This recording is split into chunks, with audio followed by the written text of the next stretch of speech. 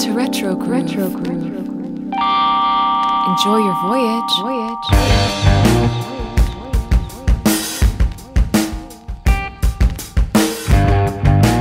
Retro Groove. Retro Groove. Retro Groove.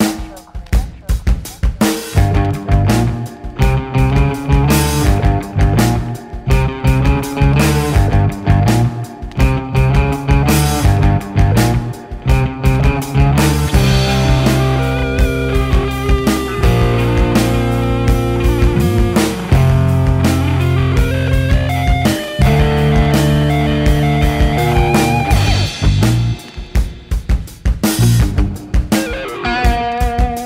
Howdy and welcome to Retro Groove. I'm Adam. And I'm Liam.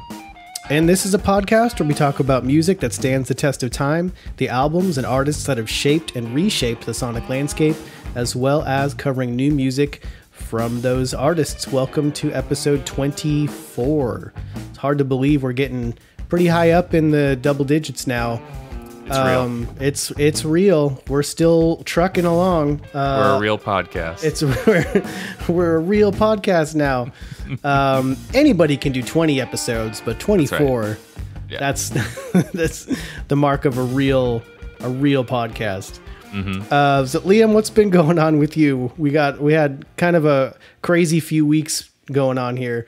Yeah, I did a lot of bowling lately. I don't know if you've been bowling at all, but that's No. like a thing all of a sudden. My kid is 7 and she's had a bunch of birthday party play date kind of things happen. So we've been bowling 3 times in the past like 2 weeks. Wow, that's a lot of bowling in 2 weeks. Yeah, I'm very not good at bowling, but luckily I'm better than 7-year-olds. So I'm still impressive the king. enough.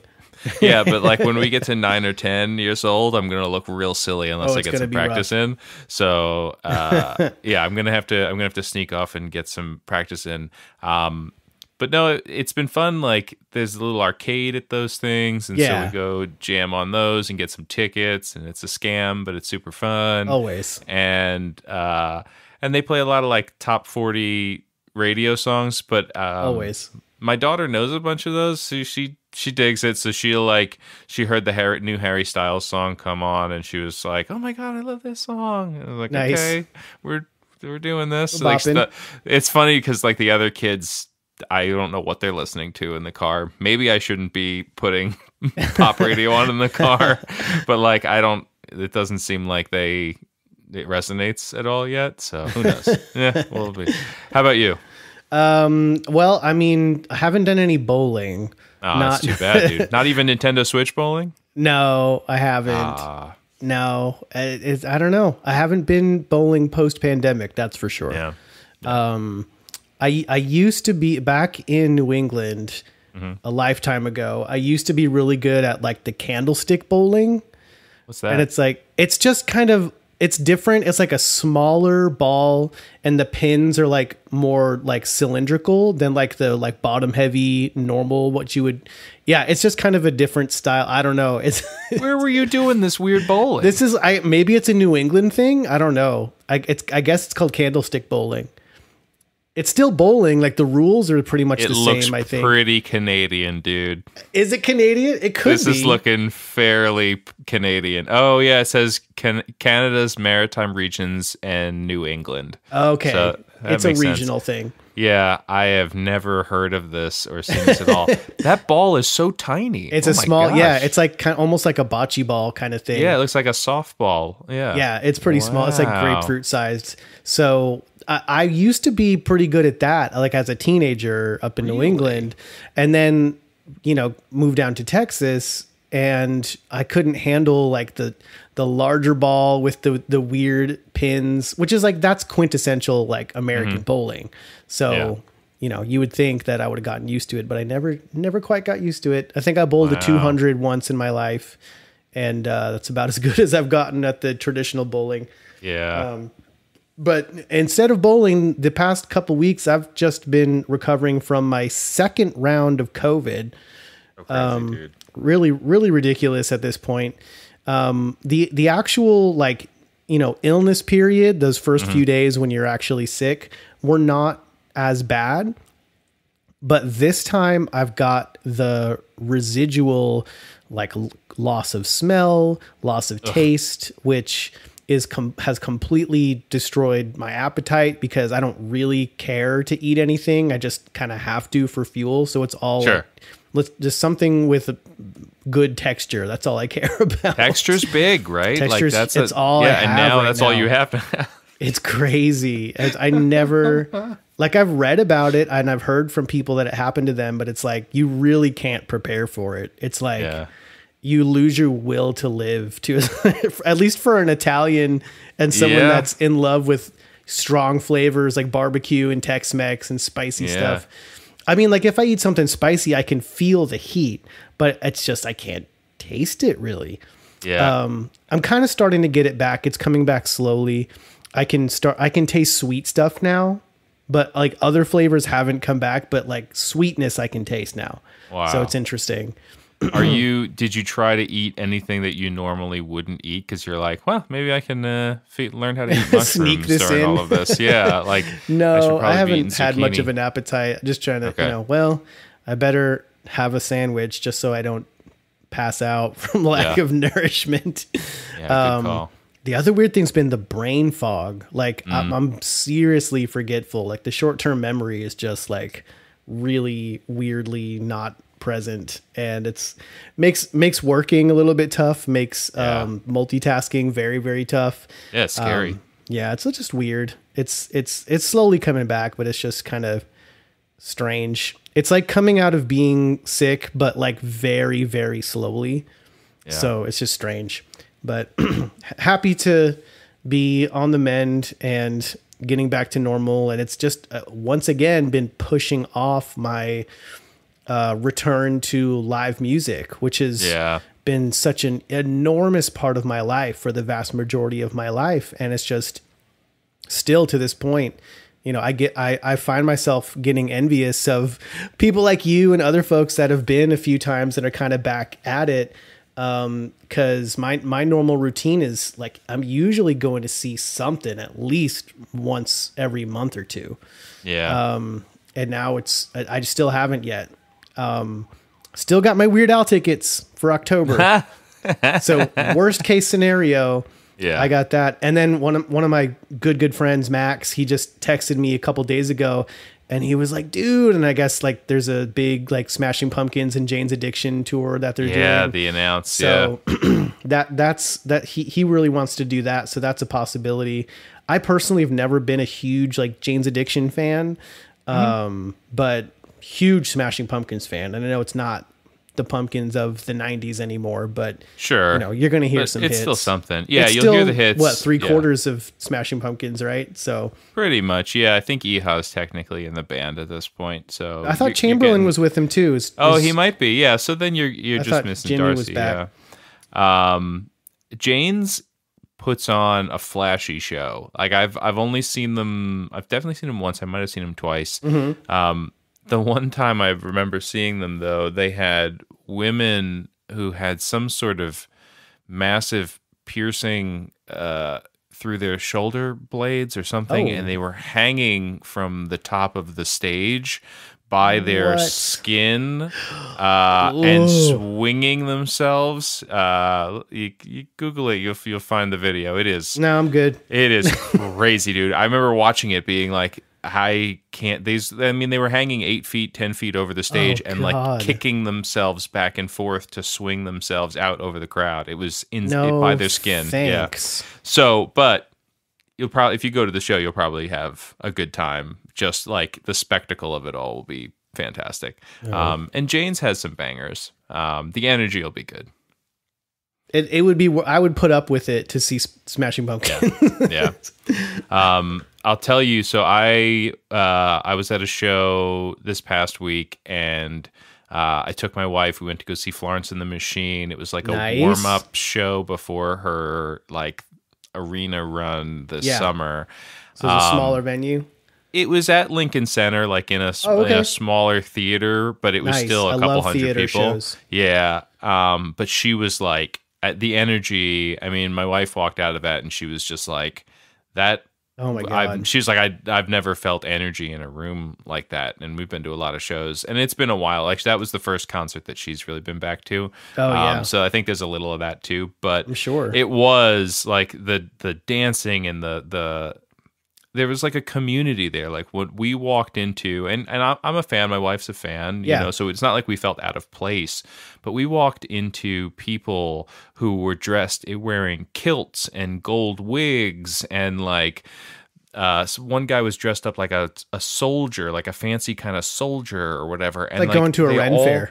Kind of. It was like everybody was there, like flying their own individual flag of what they wanted to be. That's pretty or cool, what they though. felt. Yeah, it was really amazing. And so my wife and there were like normcore clothes, just like the total like Parent whatever core. I had. Yeah, it's exactly what it was. But like we were also accepted around that too. Like it was everybody. It was just a really cool communal feeling. It's one of the, you know, you look for that in a lot of concerts. Sometimes you're hoping to just like have this experience with whoever's performing, and sometimes you want to feel the room. And this was one where you just like really felt the room, where everyone was like, oh my God, I can't believe this is happening. You know, like it was very cool. That's neat. And the new album is out and it's gorgeous. I picked that up this week. I need to listen to that. Yeah, there were a bunch of, like, I walked in to my record store and I was like, I didn't know what to grab, because there was the standard and the deluxe CD, there was the vinyl, and then there's like a hardcover book with the album that like is lyrics and all kind of, you know, it's like laid out in a special way. Yeah. It's not just like liner notes or whatever. And again, my wife was like really resonating with this, so I snagged that because I knew she'd want to sit there, and it's a cool, neat. It's a cool physical thing, you know. It like looks like a book. Like it's not going to fit on any of my shelves, so I don't know where I'm going to put it, but I'm going to put it with my books, I guess. Yeah. But yeah, so I grabbed that. I thought that that was an interesting thing to sell a CD. You know, like if you sell a CD within some sort of curated book thing. It's almost the same to me as buying vinyl to have the physical vinyl. I think, you know, I listen to my vinyl, but I know a lot of people buy it just to physically have something that they connect with, and to have that artwork. So it's not that different from that. Like if that's how you're buying music or why you're buying music, it's not that far off. Yeah, and it's also just, it's an extension of the artist's vision for that album. So it's always nice to have that, because whenever it goes just a little bit beyond the normal, like, hey, these are the 12 songs and this is the cover artwork, you always kind of get a little bit more out of the album, because you're getting another dimension of the artist's vision, if you want to put it that way. So yeah, I'm always cool with that kind of stuff. Yeah, so I thought that was pretty neat. Yeah, you're right. Like if the artist has taken the time to curate this and build this out, and I love that if I can appreciate and bond with that artist, then yeah, I'm totally there for it. I picked up, so Orville Peck released his second album last month, and I've only spent a little time with it. I've really liked it so far, and just I've had a couple people talk to me about how like this artist is really kind of coming into his own. It's something that I want to spend some time with. And it wasn't super expensive or anything. And like I said, I'd heard a couple songs and I could feel like it was clicking with me.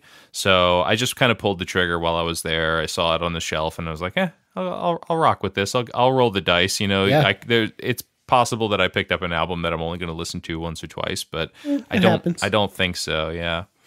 I went on, so while I was traveling, I brought my trusty iPod Touch to Scotland. Now discontinued. That is now discontinued. I brought my iPod Touch because I never know if the car that we rent is going to have like Bluetooth or a patch or whatever, and like if my streaming service or my data is going to work wherever it is, right. What FM situation is going to be like. So I like to just kind of have some music in my back pocket just in case. And we did kind of run into that, like data was a little spotty where we were in certain places. So there's this artist that I think I've talked about before. His name is William Tyler. He writes these like beautiful guitar driven albums, all instrumental, no vocals.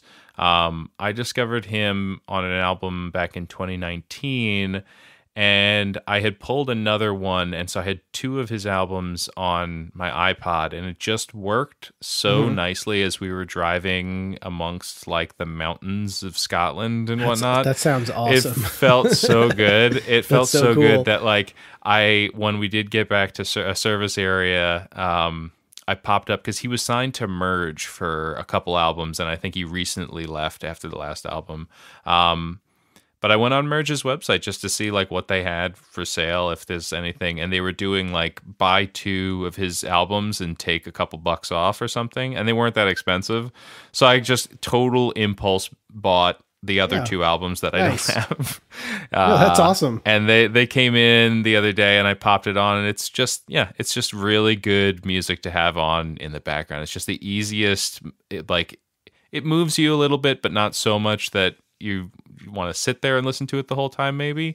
But yeah, no, it's really great. Anything by William Tyler is just awesome.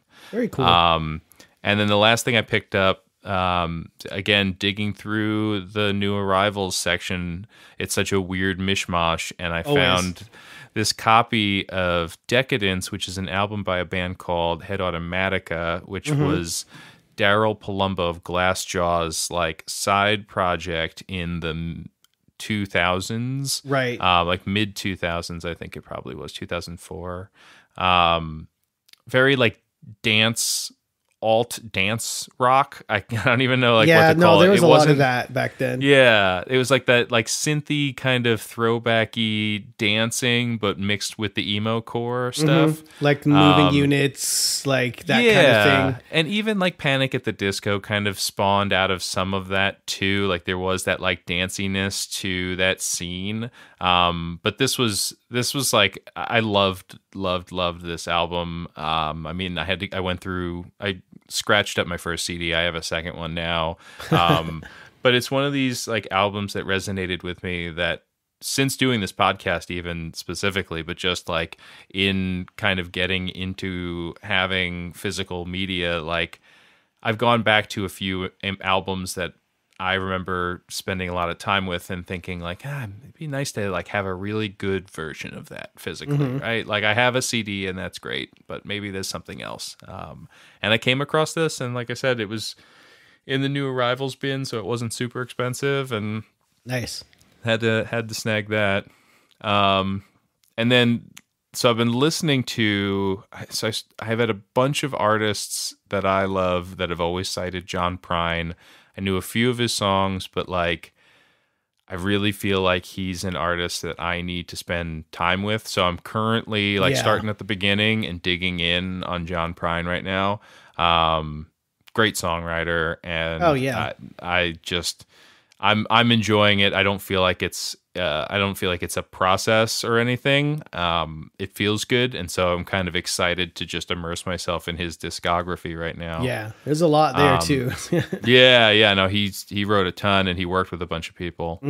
And then I just dipped my toe. I listened through once and kind of revisited one or two songs on the Kendrick album. I saw that, which just dropped, and I think it's pretty good. Is that like a surprise drop thing?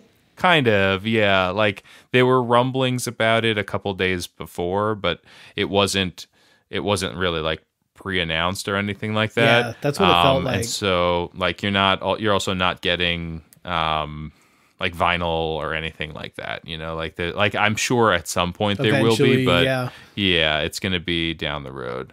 I haven't even seen if there's like a pre-order or anything. That's just kind of how good. It is right now. Yeah, it's just, his stuff is going to be challenging in a way, right? Like he took 5 years. He's been working on this. He steps away from the spotlight. He curates what he does. You know, he's very calculated. He's got a message. Absolutely. And he tends to be, pretty expansive, and he can get combative in his songs. There's a lot of things going on this album that like make you feel very uncomfortable. There's one song where it's like a fight between him and his significant other, and it feels like a real fight. Like it's like, I've heard this before kind of thing. And there's another one that's just talking about how like, it's about like how to be like being a dad and dealing with your daddy issues as a man. And yeah, this he goes real in. And I feel like some of the hip hop community is not really feeling it, which to me does make it seem like maybe then this is that much more of an important album because it's like pushing boundaries of everything. He whether it's intentional or not, he pushes buttons. And you know, I'm definitely a fan. I'm not like, you know, buying his albums and going, you know, pouring through every lyric and things like that, but I'm always impressed by what he does, and I'm just not like super plugged into it. So it was on my like mental to-do list to dig into this, but you're making me excited to get into it. Yeah, so, it's really good. Yeah, you'll dig it. And I think that's it. I mean, I would just reiterate, if you haven't spent any time with the Florence album, it's really great. For sure. There's this lyric that hit me in one of the songs that like is still kind of echoing in my brain, and I just think it speaks to some of the stuff we talk about on here and some of the stuff that I hear about just outside of everywhere when it comes to music, where she says that you say rock and roll is dead, but is that because it hasn't been resurrected in your image? And it's like, wow. That's like that. It's so spot on that, and nothing against some of the bands that we can talk about that do get kind of brought up because they sound very similar to a band from 30 or 40 years ago. But like when we talk about what quote unquote rock is, or how alternative has grown, or what it becomes, or how it's interpreted, like it's just a really smart, concise way of saying like, your perspective might be off a little bit. Right. You should listen up, like listen and pay attention, because rock actually is or could be thriving. You're just missing it because you've defined it as something else. You're looking for something from 20 years ago. Right. Wow, that's really cool. It's a really good lyric. It's just like, it's one of those things that when you're listening to a song and something kind of goes cruising by and it like flicks you between the eyes and you're like, right. Oh, okay. Wow, you just made a killer point right there. Yeah. Yep. That's awesome. What about you? Have you been able to get out shopping at all? I did. I made it to my my local a couple days ago. Excuse me. Nice. Still, you know, I'm still Froggy. in the throes of recovery. Yeah. But I had to get out to my local. It had been too long, and I was like, all right, I'm going to head out. I'm going to go like first thing in the morning on like a Thursday when, you know, no one's going to be there. And like you've been doing, just kind of hitting the new arrivals bin. Because once you've been to your regular for a while, you kind of already know what they have for the most part. So it's like you hit the new arrivals bin, you know what else is there besides that. So you're either, you know, looking for something specific, or you're done. So I found one of Jim Croce's albums that I've been after for a while. You Don't Mess Around with Jim.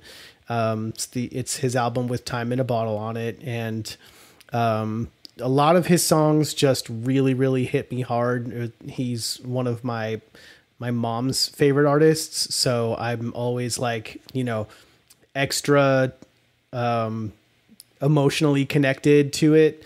So I got that. It's only a few bucks.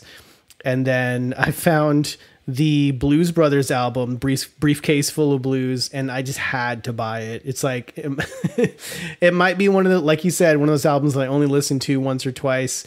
But it's just so fun, and it's such an iconic album cover. Yeah. So I had to, it was like $4. I was like, yes, I'm buying this. Absolutely. So didn't find anything else that day that I really needed, but those two, I was like, all right, we're doing this. Well, I impulse bought the Blues Brother Nintendo 64 game not that long there ago. You go. Which I'll probably only play once, but we'll see. Play it once and put it back on the shelf, and then Same there it deal, is. Yeah. That's awesome. And then I've been listening to quite a bit. One, I don't listen to a lot of the really heavy music. Mm-hmm. I'm not really big into metal so much, but I don't constrain myself to certain genres. I'll listen to what I like, and I don't listen to what I don't like, regardless of the genre. But Cave In has been a favorite of mine since way back, more than 20 years ago, since 99, 2000. Back when they were more so a local band in the Boston area. Oh, okay. So, I found out about them from friends because, one of the guys knew somebody in the band or something like that. You know what I mean? They were more local back then. And they kind of surprisingly, we all thought their last album, which was called like Final Transmission or something like that.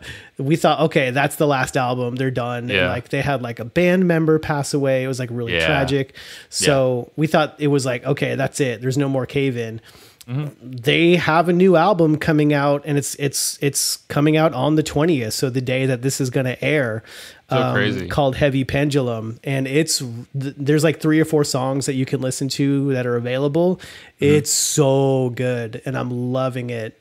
So I'm happy that they're back, and they're just as hard hitting and melodic as ever. Really, really great music. Even if you're not normally into like the super heavy type of music, it's worth giving it a shot. So that's been on rotation. And then another kind of classic for me, I've been rotating back and forth through Blonde Redhead, their discography, but more so their 2000 album Melody of Certain Damaged Lemons, which is where I was first kind of introduced to them, probably in either late 2000 or early 2001. Okay. It's usually like a really good gloomy, like either winter or just like bad weather type of album. Yeah. And I love them. They're definitely either, I don't know what you want to call it, an acquired taste, or either you love it or you hate it. Yeah. But I just love them and their style. So I'll go back to that album, at least once a year, again, usually in the winter, but we had a few days of thunderstorms here in Texas, earlier in the week, and it was like perfect for some Blonde Redhead. So I had that going. Did you just like decide that? Like was there like a catalyst or new music or anything? Or you were just like something reminded thunderstorms me, and yeah. I think one of my friends posted like something either on Facebook or something. Or I think it was a YouTube video. And I was like, oh yeah, man, that's one of my favorite albums. And so like I put it on, and it just happened to coincide with some bad weather. So it was pretty perfect. Cool. But I'll go back to that at least once or twice a year. It's just an amazing album. And they kind of had a resurgence somewhat recently because they had one of their songs from this album do that thing that TikTok does where somebody uses a snippet from the song and then that goes viral and people start using that audio. So, and that may actually go back to the Vine days. But it's just like this really sad interlude. So it became viral and like coinciding with like really unfortunate things happening. So that always kind of comes back. I've also been to change, now for something completely different. I've been back into the Bit Brigade rendition of Mega Man 2. Not too long ago, I can't remember if it was last episode or the episode before, but somebody asked us what our favorite game soundtracks were. Yeah. And I'm always like right off the bat, like number one favorite is Mega Man 2. That's my favorite. So Sometimes I just need something to kind of pump me up a little bit. And man, you put on like a rock version of Mega Man 2, particularly like the Metal Man levels or the Airman level. And it's like, you're just pumped. Like you got to put on cruise control or you're going to get like a ticket. It's like, it's just hype up music. So I just needed to pick me up, and the Mega Man 2 soundtrack will definitely do that. And Bit Brigade in particular has been really just really, really killing it with the distorted guitar heavy versions of the game soundtracks.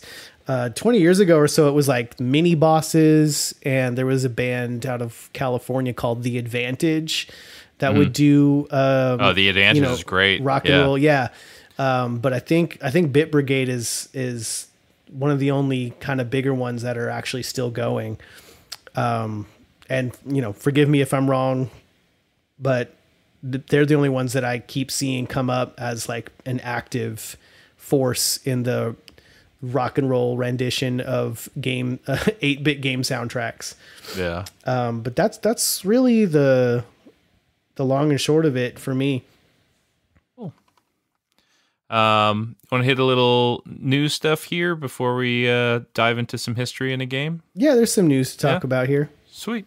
So a couple things. One, My Chemical Romance. Let's talk about them for a second. So band put out 4 albums over the span of their career. I want to say it was over the course of maybe like 8 or 9 years. That like 2000s to 2012, I think they broke up. And great band, nothing against them. They created this scene, right? They like basically like hit the right music, the right style, did the right thing at the right time to define or cement like the next wave of emo, rock, whatever.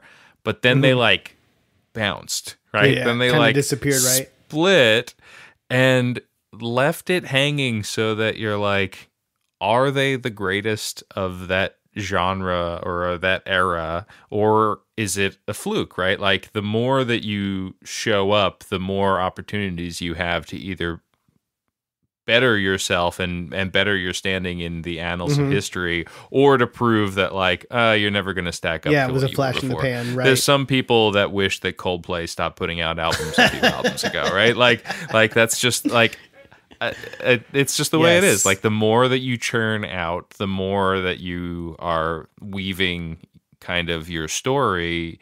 And in this sense, the fans, in this sense, like the fans have kind of carried it. Like the legacy is built.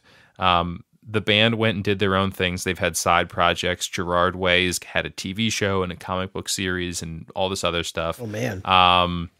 And so all you needed was like they're going out on a reunion tour. It was supposed to happen about 1.5 years ago, and they just dropped a song like out of nowhere, like a new song, the first new song in 10 years, I think. Wow! From this band, and it's good. It sounds like what you would hope this band would sound like after they've gotten a little older and are experimenting a little bit, but still retain that kind of screamy, sceney stuff. Yeah. It's a great song.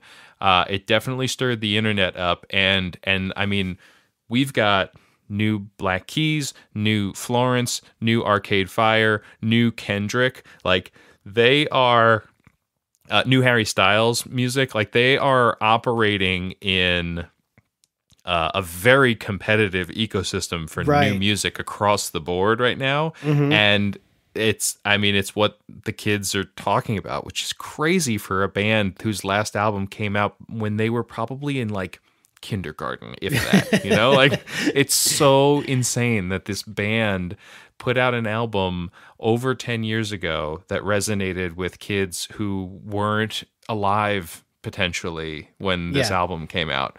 Like that doesn't happen that often. No, it really doesn't. And you got to hand it to them. It's definitely not my thing, but it's, you have to respect what they did or what they were able to do and what they created. And, you know, I saw like the buzz about it in just like the small circle of like, you know, social media and gaming, mutuals that I, you know, see on my feed. Well, and on the emo Reddit that you go on, right? You're on, yeah. You're on your emo Reddit pages or whatever. No, not so much, but okay, cool.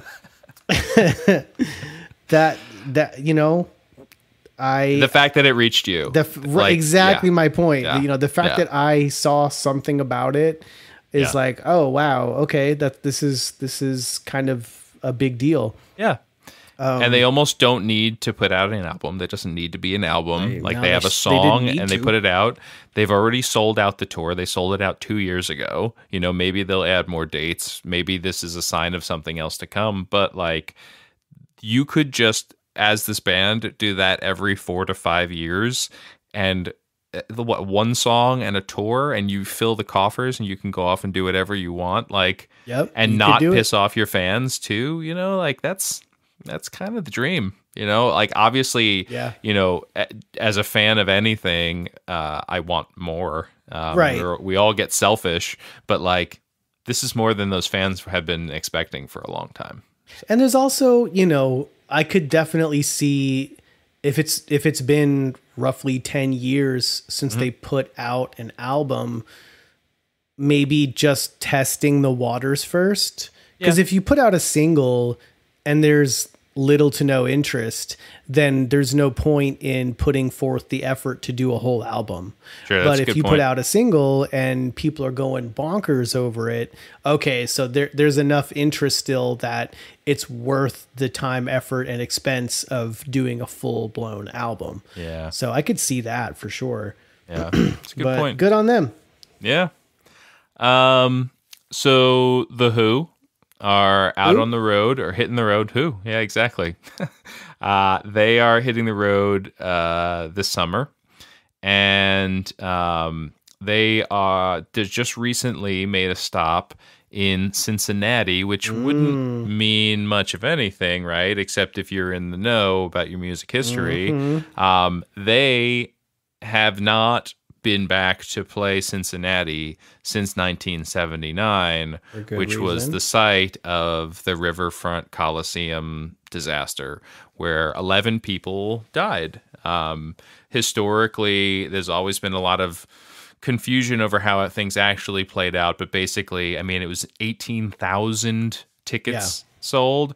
You had a massive group of people that were waiting outside of the venue. And as it goes, apparently 2 hours before the show was scheduled to start, somebody was testing the audio equipment or whatever, but they tested it with The Who's music. And it's interesting because now when I hear tests at certain things, like big things, they'll just play the Star Wars theme or something, just because it's a good way to test it, right? But they don't play the actual performing artist's music. Typically not, yeah. And I wonder if maybe that is a holdover of this, because what happened is the people out there are like, oh my God, The Who are on the stage, right? And so there were only 2 doors that were open and unlocked at the time into the entire arena. And so you had this mad crush for those 2 doors. And you read back to the accounts of that time about people like being lifted off their feet, people not being able to breathe. And it harkens back to some of the testimony you hear from the Travis Scott thing. Right. So it's existed before. So, but The Who were not aware that this happened. So management found out during the day, like that this crush happened and there was a disaster outside, but the band wasn't told, and management decided that the show should continue to go on. So The Who take the stage and they perform the concert, and then they find out afterwards that this happened. Terrible feeling. Yeah, and then they have to make the decision in that moment, like what to do, and they leave town. they move on with the tour. They go to the next gig, and it never came back. Like, there was all this questioning after the fact of like they should have stuck around and mourned with the fans and taken a minute and paused. And I think now we see that kind of thing. Information gets around a lot quicker. Yeah. But there's also some precedent set, and there's a lot more mindfulness that goes on, I think. And definitely. So they never went back and performed in that city again, for a multitude of reasons, but I'm assuming because it was always just a really sore situation, how it played out. And so the band's taken it to remedy that, and they've made a bunch of donations to some of the organizations that came about to honor the people who lost their lives. So it's interesting. I haven't seen any of the reviews of how the show goes over, and I'm sure there'll be some local articles. I'd like to check that out. I think it's special that it's happening. I think that if it's done the right way, it's great. And it seems like they understand that there's still, even decades later, some sort of apologies or just kind of discourse to have about it. There's some significance there for sure. They're addressing it for sure. So that's good. And Zach Starkey is playing on drums, which is Ringo's kid, so that's super fun. So go see the Who. They're awesome. Fun. Rock and Roll Hall of Fame, some people are pretty bummed about it. Some people are jazzed. Dolly Parton did get in, and she said she'll show up. She was like, don't vote for me, but they already had, so she's getting in. Pat Benatar, Duran Duran, Eminem, the Eurythmics, Judas Priest finally getting in. Harry Belafonte, Lionel Richie, Carly Simon. It's a real weird spread this year. Seems pretty stacked though. There's some heavy hitters, and it does cover a lot of bases. So it should make for a good ceremony. Obviously, there's always going to be people that are bummed that certain folks got in and certain didn't, but pretty good representative year. And then you pointed out this last piece with Pearl Jam. Yeah, this was just like a little thing that I saw honestly at the last minute here as I was killing time before we were gonna hop on to record. But so I guess Pearl Jam's Oakland show earlier in the day, Matt Cameron, their drummer, ended up testing positive for COVID. So he couldn't, do the show and be around the rest of the band and the crew and put the whole, tour and the whole organization at risk. So he had to bow out. And, that's always, a key member of the band. Like, what are you going to do? So, and it's still not 100% clear, at least from what I was able to read, how it ended up happening. But they got this kid, this guy, Kai Newkermans, 18-year-old drummer, with a local band, called The Alive, I believe is what his band was called. And it's like, his like 15-year-old younger brother is in the band. It's like a, small local thing. I guess at some point, he had met, Eddie Vedder's daughter at like an event, a local event or something like that. So there was a little bit of like, they sort of kind of knew about each other at the very least. He ends up filling in for Matt Cameron for their show at the Oakland Arena. Amazing. And there's YouTube video of it. And it's like, imagine being 18 years old and like one of the biggest rock bands in history at this point. And you fill in for one of their key members. Yeah. I cannot oh my God. I mean, I'd never be able to, even if I had the talent. I would just throw up the entire time. I'd just keep continuously puking on myself. Well, if the quick YouTube clip that I saw is any indication, he nailed it. So yeah, number one, major props to Kai for having the cojones to even do that, get up in front of, however many, something like 20,000 people at the Oakland Arena. But props to Pearl Jam for, giving the guy a chance, you know what I mean? Yeah. So they must have been aware of his skill. They wouldn't put that, they wouldn't put that to risk, someone they've never heard play before, I would assume. Yeah, it's an interesting thing that, there's plenty of artists who have a vision for what they want to do, or very particular about the way that they sound, and so they wouldn't be open to something like this. It is very cool that Pearl Jam has this expansive artist community of drummers that filled in, but then also can look to fans and other bands that are influenced by them and kind of call on them and say, because they already postponed a lot of these shows. These are make goods for COVID postponements. And so they're like, we don't want to do this again. Let's figure this out. What can we do here? And I saw that they had a music teacher that also came up and performed with them at some point, some music teacher that had reached out, and they're like, let's get this guy. That's really cool. I understand that that's not for every artist. But it's amazing to foster a community like that and have that kind of come together. The energy in the room, knowing that this young teenage kid is just up there living his best life, must have just amplified things. If you go there and you don't get to see Matt Cameron play drums, that is a bummer, but you get this crazy other exchange instead. That's really, really cool. Yeah. So it's just a cool moment. I thought it was worth mentioning. For sure. You don't see stuff. I mean, you always have those bands that, hey, we brought an audience member up for one song, and you're kind of like, okay, was it staged? Was it not staged? Whatever. Yeah. But this seemed very different. They literally brought this guy up, 18 years old, played the whole show. So I thought that was significant. Yeah. But we do have some birthdays to honor here, coming into the tail end of May.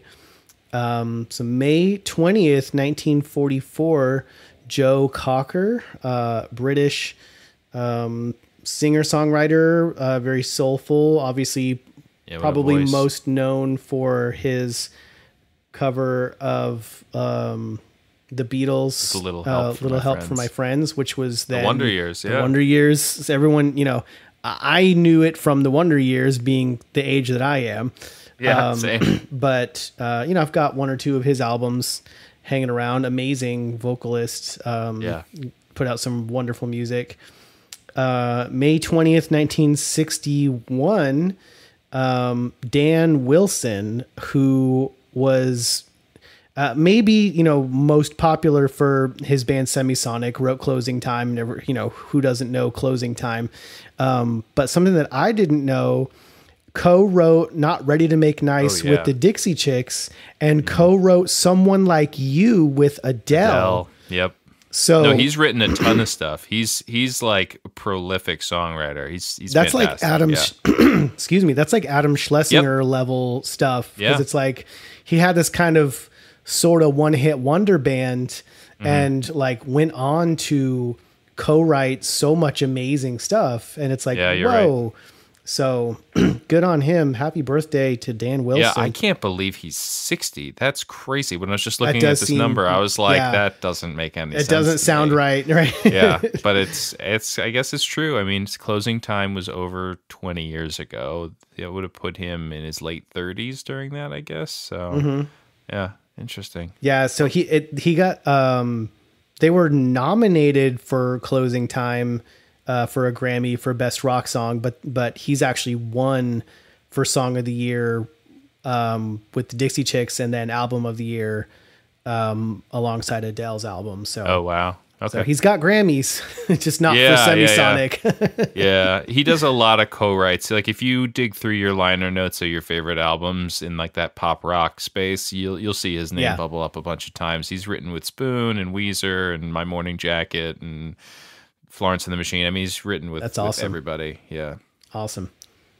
And then May 20th, 1972, happy birthday to hip-hop artist Busta Rhymes, who I can't remember the name now, but we just had him on the Name Game recently.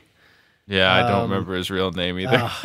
Those are always Which means we can bring it back, We can bring it back at some point, and no one will ever know.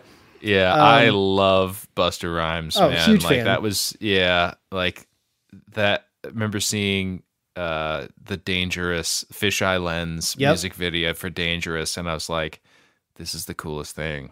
Oh my God. And I went out and I bought When Disaster Strikes and listened to that front to back over and over again. Man, I loved it. He's fantastic. Yeah. I was so into that, like, kind of, I don't know if you'd call it alternative hip hop or whatever, but I was so into like Busta Rhymes, Cypress Hill. Like, I loved it. I was so into it. And then his most recent album is like off the wall. It's so good. Really? So, yeah, he's got so many people on there. He was working on it for forever. You should check it out. I need to dig back into it because I got into it. I listened to it like 2 or 3 times, and then like something else launched, and I went away from it, and I need to get back into it. But man, it's really good. Oh, it says it's like a sequel to his third album, Extinction Level Event. Right. That's awesome. Extinction Level Event 2, The Wrath of God. There's so many heavy hitters on that album. Kendrick, Q-Tip, Rick Ross, Mary J. It's nuts. Oh man, this is awesome. All right, I got this. It's super good. Super good. And then here is an oldie, but a goodie. Mm-hmm. May 21st, 1904. Oh man. Fats Waller. And I've got Ain't Misbehaving somewhere around here, but he's an American jazz piano player, organ player, composer, singer, and comedic entertainer. Best known for Ain't Misbehaving. And then the fun fact, I always like to try to throw something in there if we've got something. In 1926, Fats Waller was kidnapped at gunpoint in Chicago and driven to a club owned by Al Capone, and was ordered to perform at what turned out to be a surprise birthday party for Al Capone, the gangster. Oh my God.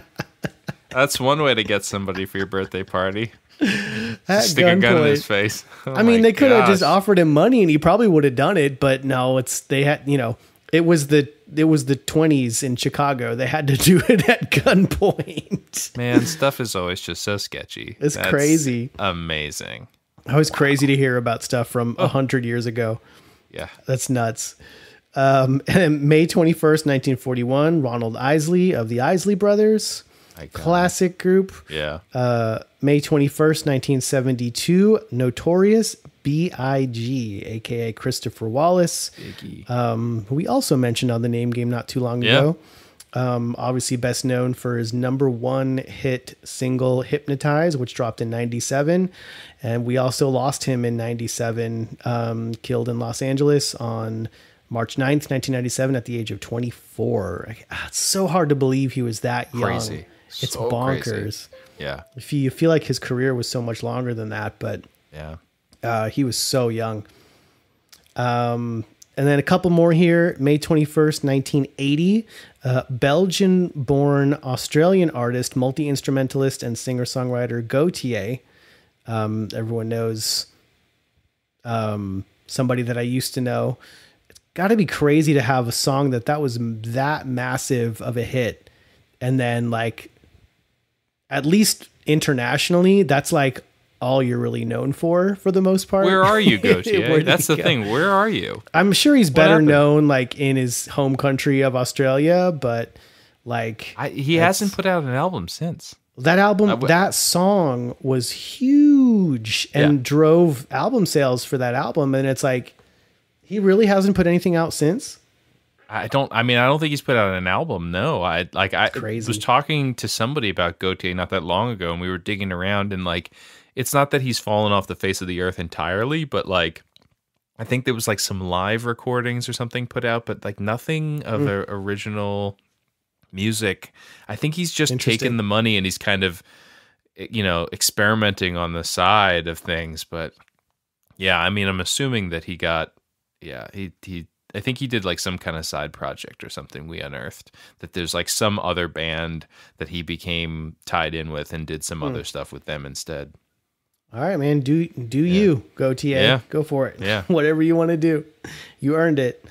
And then last but not least, May 22nd, 1959. Happy birthday to English singer-songwriter Morrissey. Love him or hate him, he's here to stay. And that wraps up our birthdays for this episode. I think we got time for a quick what's in a name before we flip it over. At some point, I need to like write and record a silly little theme song for the for the game. We'll see if that ever ends up materializing. But if this is your first time experiencing what's in a name, each of us have picked 4 artists, and we will present to the other the birth name of that artist or legal name, and the idea is to guess the stage name or, who the artist is known as. Maximum of 100 points for 4 perfect guesses worth 25 points each. And then points are docked for missed guesses or major hints given. Do you want to go first or do you want to pass? I'll go first. Wait, okay. Go first as in like give my names first, or go first as either way. In guess first? I'll let me guess first. Let's start with me guessing first. All right. Yeah. Liam's going to guess first. All right. So I'm going to pull up my names here. And as always, I like to have at least somewhat of a theme. Same. And so this would be pop artists of the late 50s to mid 60s. So we're going way back here. Okay. So I tried to tone down the difficulty. Okay. I think you probably will get both of these. Okay. Or all 4 of these. And the first one here should be easy mode, and it is also her birthday, at least as of the date of the day this episode drops on May 20th. Okay. Okay. So the first name, happy birthday to Sherilyn Sarkisian.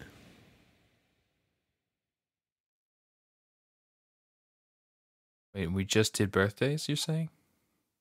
It wasn't anybody that we've mentioned. I purposefully left her off of the birthdays. So we're celebrating her birthday in the game. But the name is Sherilyn Sarkisian. Is it just Cher? Yep, it is. Okay, cool. Well, at least she kept that simple. Okay. Yeah. Sarkisian. I'm guessing Greek. Yeah, it sounds like I'm not sure. Greek or maybe. Yeah. So good guess. But yeah. I mean, it's in the name though. Cherilyn. Yeah. And most of these are kind of like that. Okay. Cool. Okay. So the next name is Charles Hardin Holly. Is it Buddy Holly? It's Buddy Holly. Okay. So nice. Charles Hardin Holly. The last name is Holley. Oh. Okay. So last name is spelled a little bit differently, but sounds the I was same. afraid if it wasn't Buddy Holly, I was going to have to dig into the Hollies, which Graham Nash was in. Oh. But I think that's his real name. So I was like, who else is in the Hollies? Because now I'm in trouble. But didn't have to go there. So cool. All right. Next, we have Richard Wayne Penniman. Penniman. Penniman. Penniman.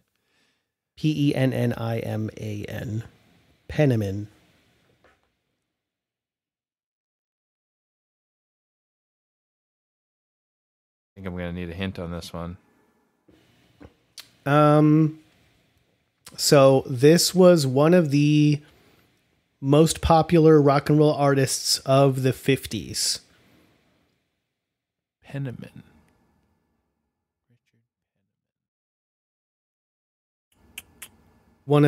I would say one of the pioneers of rock and roll. Huh. And I think only died like a couple years ago. Oh, but he's passed. Yeah. Oh, Little Richard. Yes. Little Richard. Yeah, he passed. Yeah, he did pass pretty recently. I think in 2020. Sorry, I was hung up on Penniman. I was like, is there a thing in there? That was some deflection there, maybe. It's just Richard. It's just the straight up Richard. Passed over the Richard part. I did. But yes, it's Little Richard. I guess we'll call that 20 points. I gave a hint, you gave me a hint. Yeah. Okay. So, and I hope I'm pronouncing this right, but this is the last one. Mm-hmm. Stevland Hardaway Morris. Stevland. So it's Stevland. Hardaway Morris.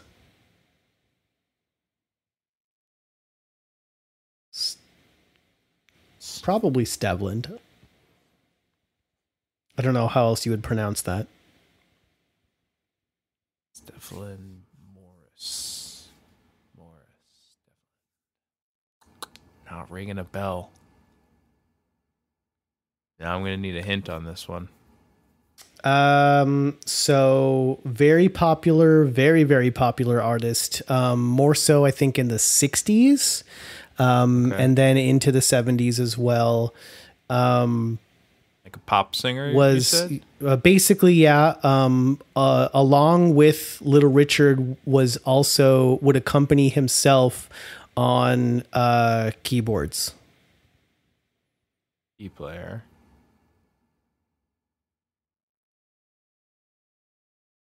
It was Stevland Morris. Stevland. Whatever that's pronounced. Keyboard player. I'm going to take a shot.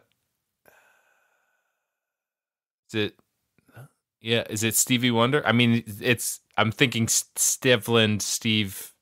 I mean, you're not Stevland Wonder. Is it Stevie Wonder? It's Stevie Wonder. Yes, it is. Nice. Awesome. Stevland. What Stevland? Stevland? I don't know. I gotta look this up. That's what it is. Stevland. It surprised me too, but it said Stevland. So that's his birth name, legal name. And yeah. So it's 90 points. Wow. Good work. Yeah, Stevland Hardaway.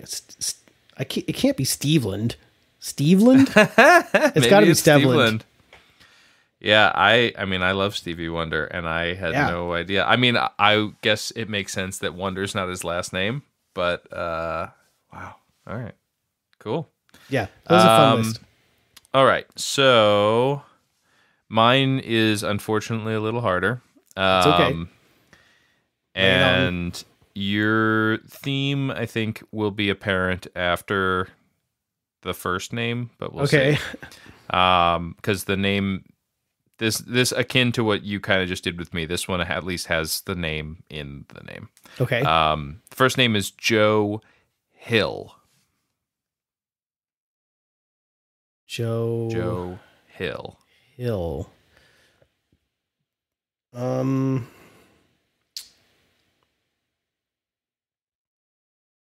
Joe Hill. Artist's name Joe.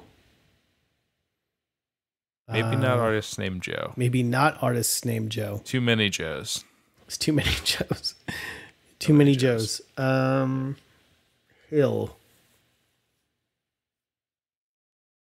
I don't know. you definitely own a bunch of records by this artist. No, I don't. Are you serious? You definitely do. Like 1,000,000%. Well, I'm gonna need a hint either way. Either way.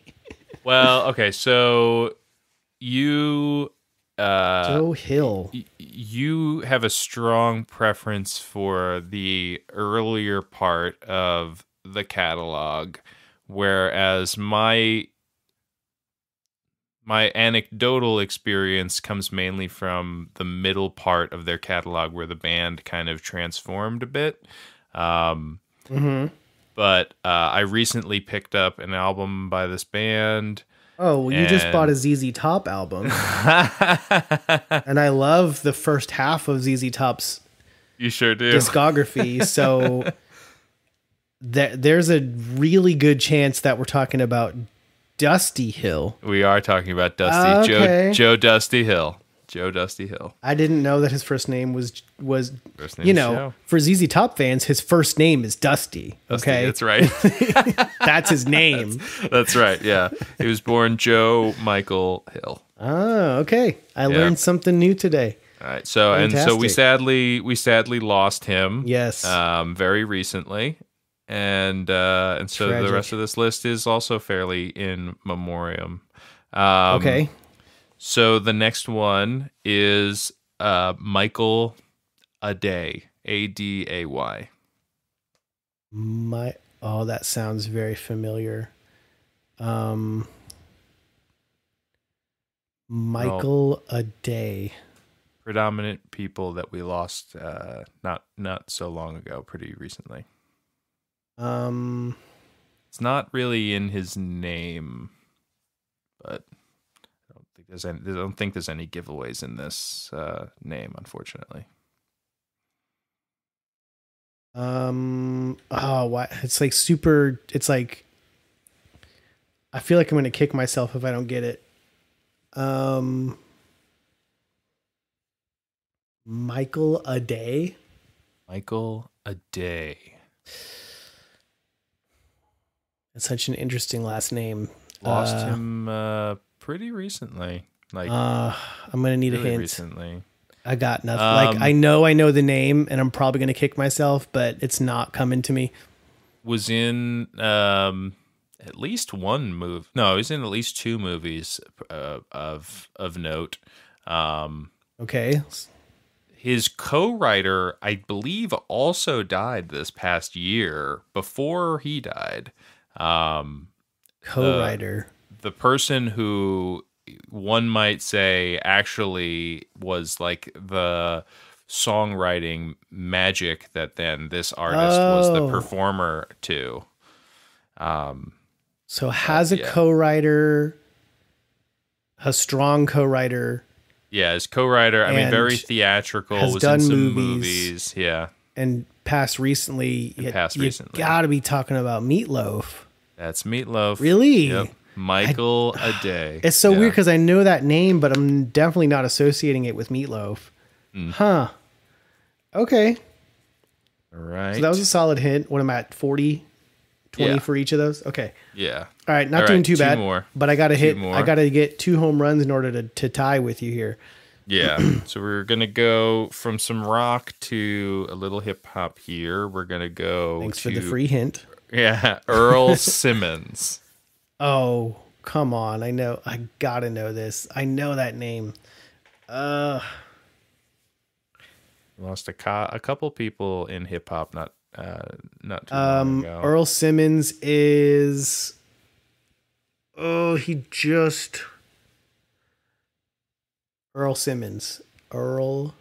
Simmons. And I learned his name because of his recent passing. It was very recent, right?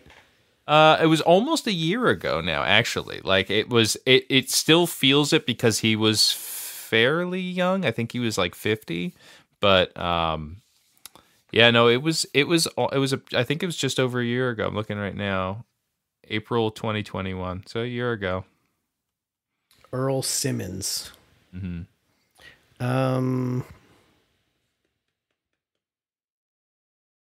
hip hop artist that we just lost recently. Gotta be iconic. He was 50, like pretty young, but like was in like his time of prominence was kind of within our the hip hop time that we're talking about when we were fans coming up. Shoot. I know I'm going to kick myself, but I feel like I need like one more hint. It's not coming to me. It's all good. Let's see. How do I frame this? So Earl Simmons. Yeah. So 50. Also known as the Dark Man. I'm trying to think of like what's a vague way without giving it away. He had his own crew. Eve was a part of that crew. Came out of that. Eve was a Rough Rider. Yeah, I think he was in a bunch of. It's got to be DMX. It's DMX. Oh my god. Darkman X. Yep. Is that what? See, I didn't know the Darkman thing threw me off. I didn't know what that was. Oh, sorry. Yeah, Darkman X. Yeah. But okay, Yeah. okay. Sounds like a comic book character. there is Darkman was something.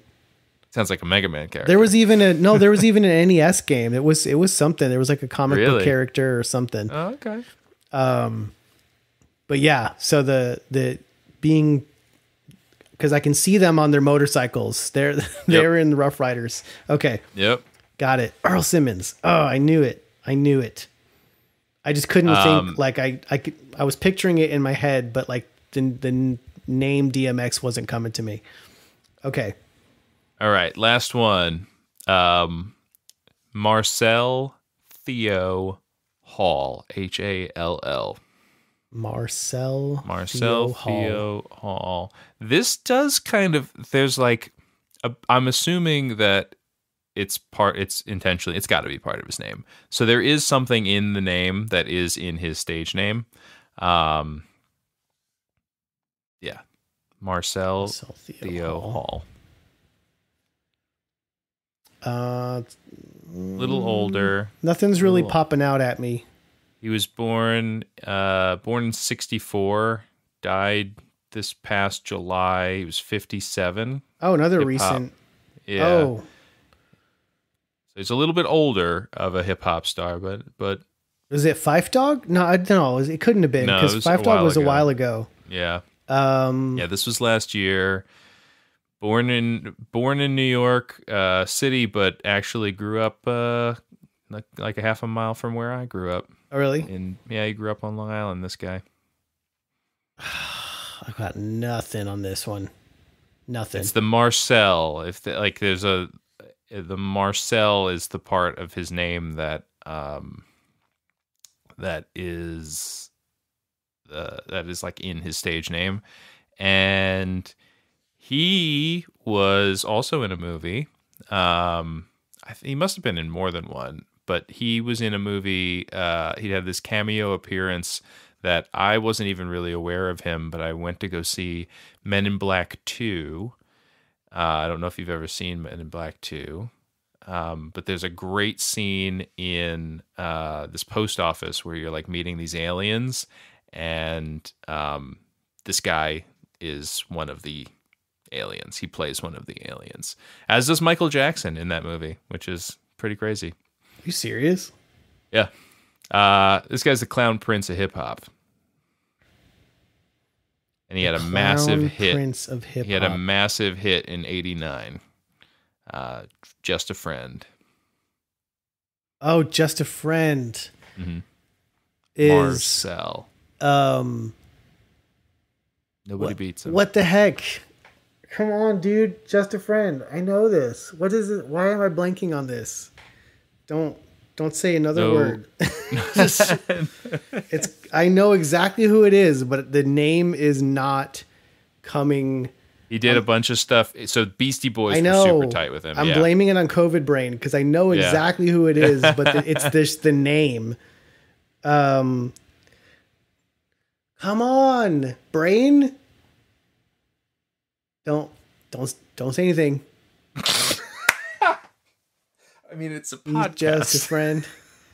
You got what I need. Oh, come on. Marcel.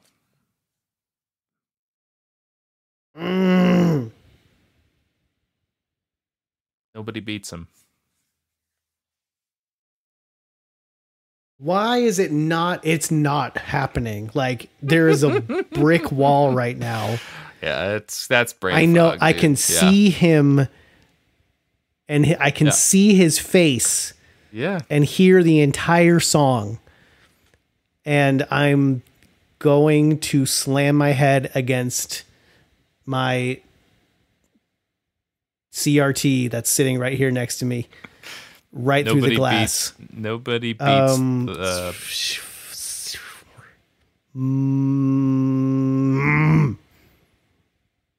so mad. I'm gonna like edit this out. Like, I lose. No, not fair. Come on, man. Why is this escaping me? Starts with a B. What's his name? Marcel. Biz Markie. There he is. Yeah. Yeah. It's all good, dude. So good. Thank you. I told you. Also, I again, like, I wouldn't have gotten it. Like, it was. I never was pull gone. stuff. The brick so wall bad at was pulling there. Stuff. I couldn't. Yeah. So mad. But I'm guessing Marquis is Marcel. I've never thought of it that way, but I also didn't know his name until this. Must have been. So, yeah. I don't know why I couldn't. There was a mental block there. Seriously. Like, I know the Beastie song. Boys thing. Yeah. I was going to say the Beastie Boys thing. Like, he was so tight with those guys coming up. Yeah. He was on that, what was that band?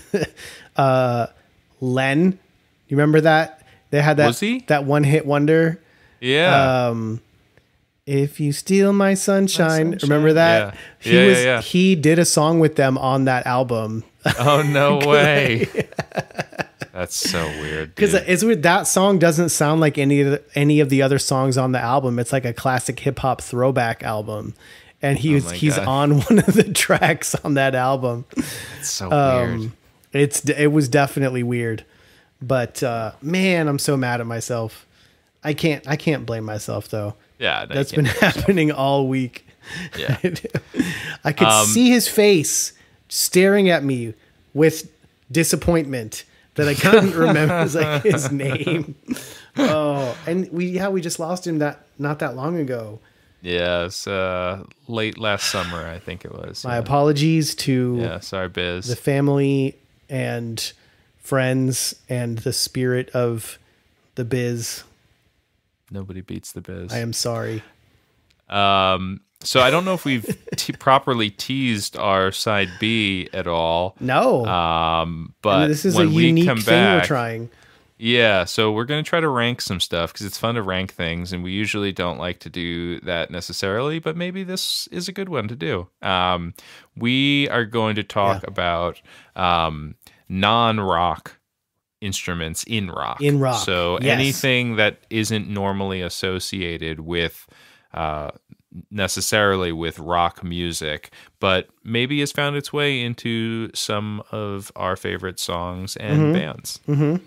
And we'll lay out some ground rules. Yes. Yeah. And I've normally shied away from picking favorites or trying to rank stuff, but I'm gonna step outside of my comfort zone and make some decisions, because I think that's ultimately what it comes down to is like, okay, like make a final decision. It's not life or death. Like, you can rank something even if it's not just this set in stone thing that you're gonna have to stick with for the rest of your life. So let's do it. Let's flip it over and we'll come back and explore the non-rocky side of some rock and roll songs.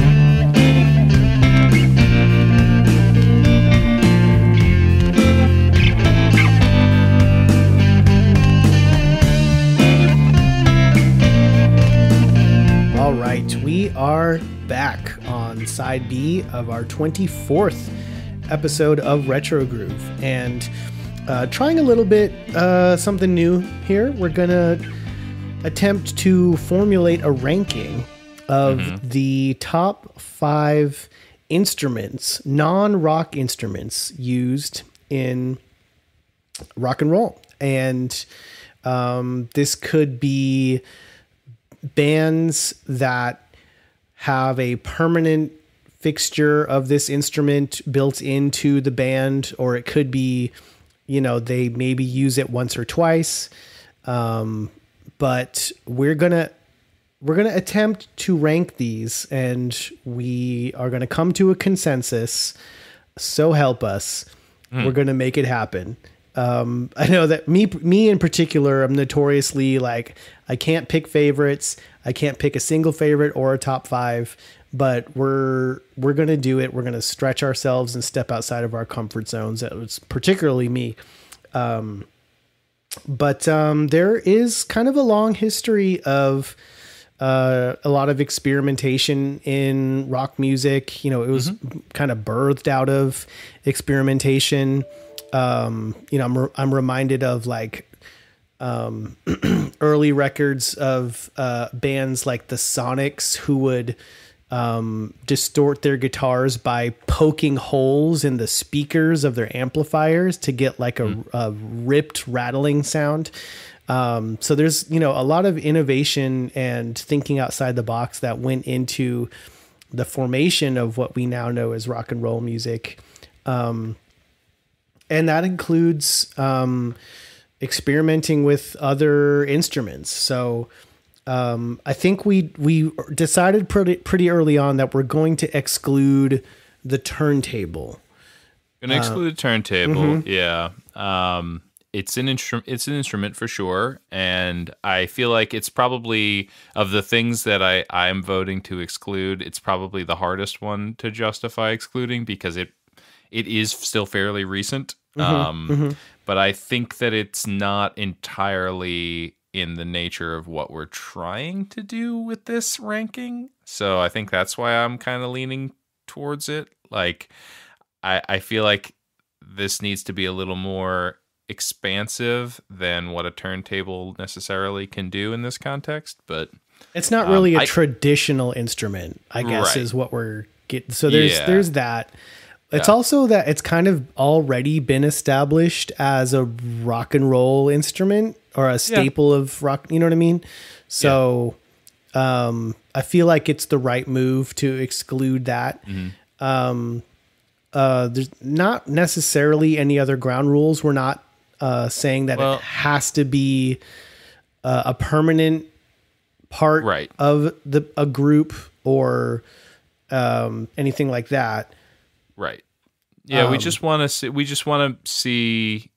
We're going to discuss a few different instruments here, compare their history in some of our favorite rock moments. Yeah. To see if one comes out above another, or how we can kind of stack them to say, like, you might not think of this as the most rockin' thing, but here's some reasons why it actually kind of is very important to rock music.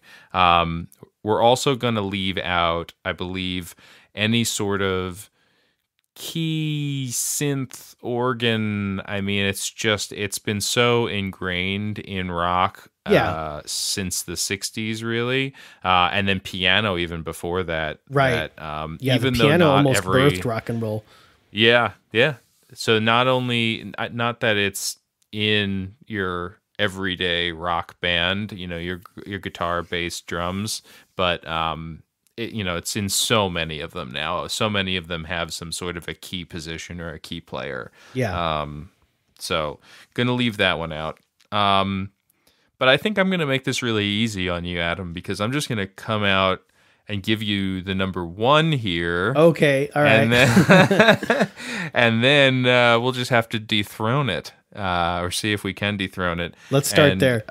And that's the accordion. Oh, okay. So the accordion, I love Weird Al, but he's not in the conversation here. But the accordion, I think, even though we are excluding a lot of key instruments, I would keep this one in because it is pretty distinctive. It's not your run-of-the-mill key instrument. And, if you're in the indie rock space, then you're very familiar with it from They Might Be Giants, Neutral Milk Hotel.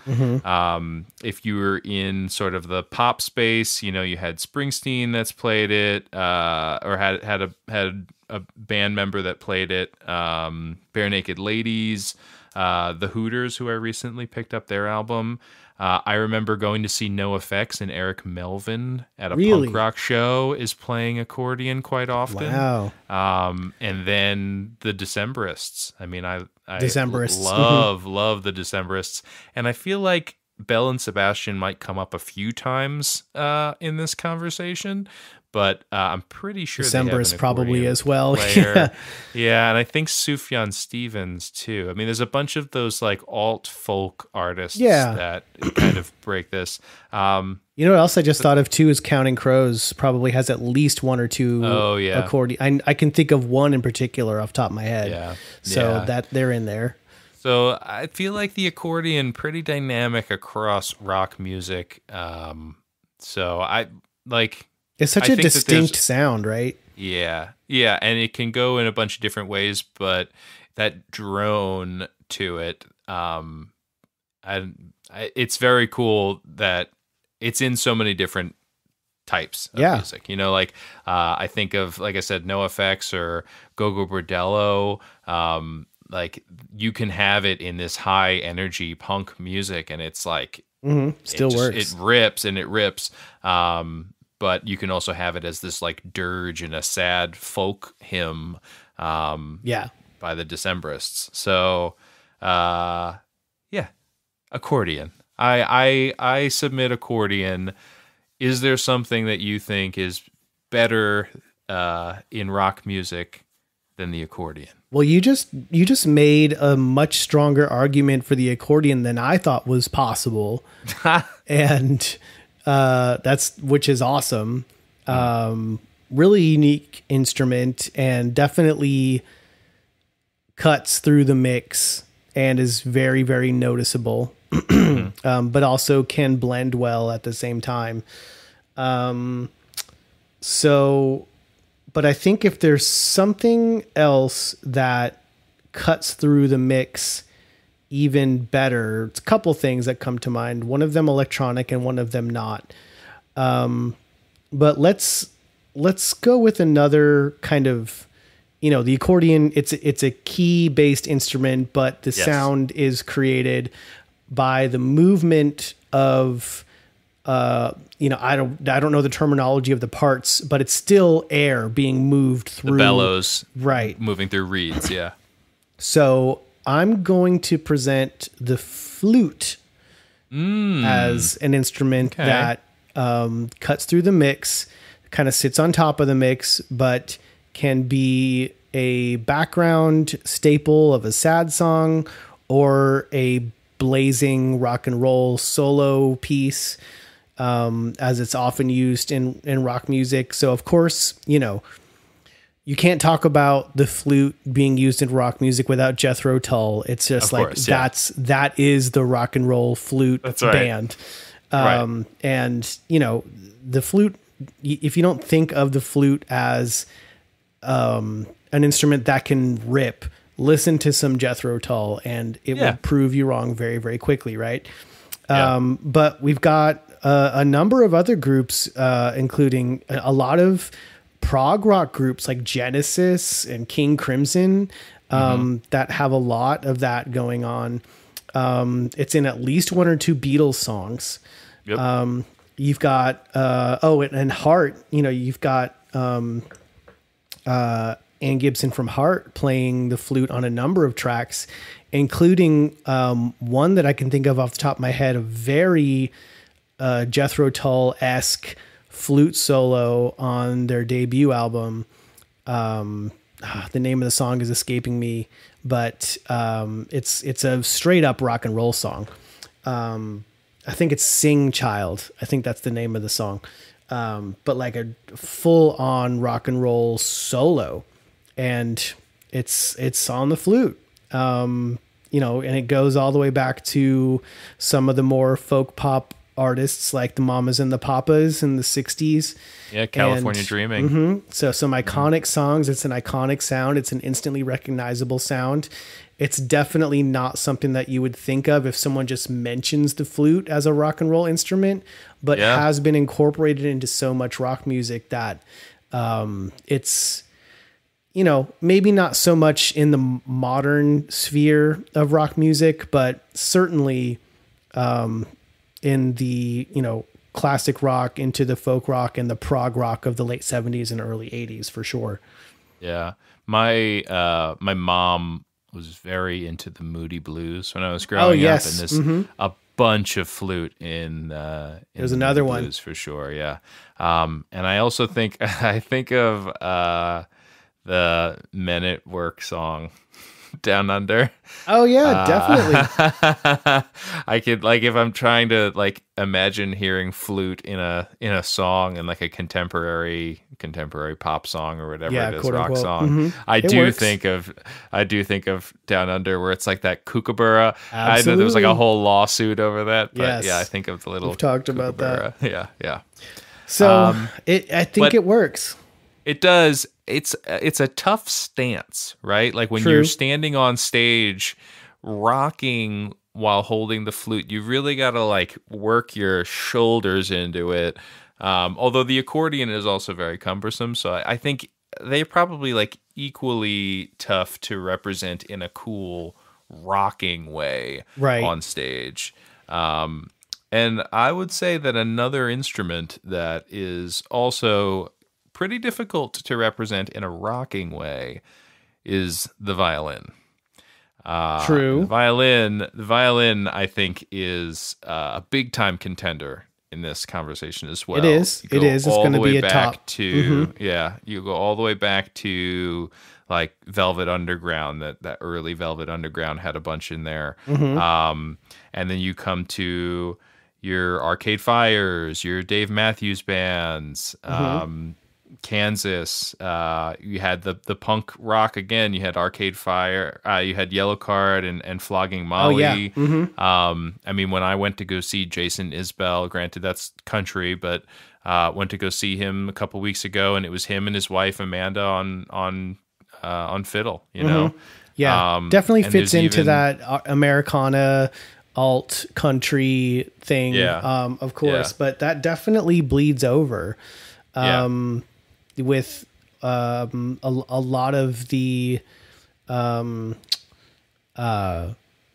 of crossover between that alt country Americana and the kind of folk rock that we have today. So there's definitely some crossover there, some bleed in. Yeah, I wanted to make the argument for the cello, but I couldn't really find a whole lot. I just like the cello.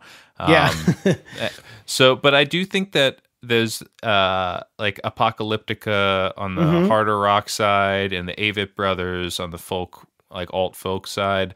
I just think strings in general, I'll leave it at violin. I don't think we need to do an expansive like strings thing, but having that sort of like violin, viola, cello aspect to your music is something really special. It does give it a unique kind of sound. Yeah. You know, you have a lot of string instruments already in a band, but the bowed strings, if you will, it's a very different sound. Yeah, they feel really good in the right settings. And you've got a cello player on the Nirvana Unplugged album, playing throughout, you know. And then you've got stuff that you wouldn't think would work, like Electric Light Orchestra, where you've got like a, you know, string section practically. Where if you know your band has a full-time cello player and violin player. And that's kind of a unique sphere, but I mean ELO is still going strong. So there's at least that, you know, model to go after. And there's a lot of rock groups that they'll either team up with the local symphony orchestra, or they'll have a small section that comes with them. You know what I mean? If they're doing a big tour right now, yeah, it's crazy. I mean, even Weird Al did it. So you got that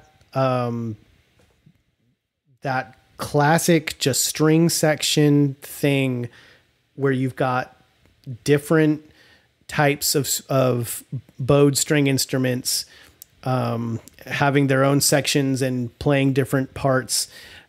That can lend itself to pretty much any style of music if done correctly. And it can just add so much depth and emotion to a song that may already have a lot of depth and emotion to it. So strong contender for the violin / stringed instrument section. That's going to be up there for sure. That could very, very well be number 2, number 3. I still, man, you made such a good argument for the accordion. I'm like struggling. like how is that possible? Let's go to the horn section then. Let's do that. That's also going to be a very strong contender. Now, I got a hot take though on this, I think. Let's do it. Which we will have to come to a consensus on. Because as I was delving into this, I had initially put trumpet, trombone, and saxophone all in one category. And if we do that, I think it's going to take number 1 because the sax carries it. Like there's a lot of brass that I love in music. I think it's very strong, but I don't know if it's top 5. But if you factor in the saxophone, you've got Clarence Clemons, the E Street Band. You have Bowie and The Cure and the Stooges that used a bunch of sax over the years. And then you have people now like Kamasi Washington, who's just on St. Vincent albums and the new Florence album. The sax, like as blues kind of, especially like the southern kind of New Orleans influence, like when you think Huey Lewis, like when blues came out again, when rock showed its blues roots, I guess you'll say, the sax was just cool and sexy and like it just kills it. Like there's just, and if you want to talk about like the swagger on stage, man, like sax players got it. Whereas like, I've been to some ska shows. The trombone player can get down. Like, sure. It's about the only place the trombone player can get down. But like nobody swaggers like a sax player, man. You put those like sunglasses on, like I'm trying, like man. So and then there's something real special about a sax player. I mean, and then it can do some unique stuff too. Like you look at bands like Morphine.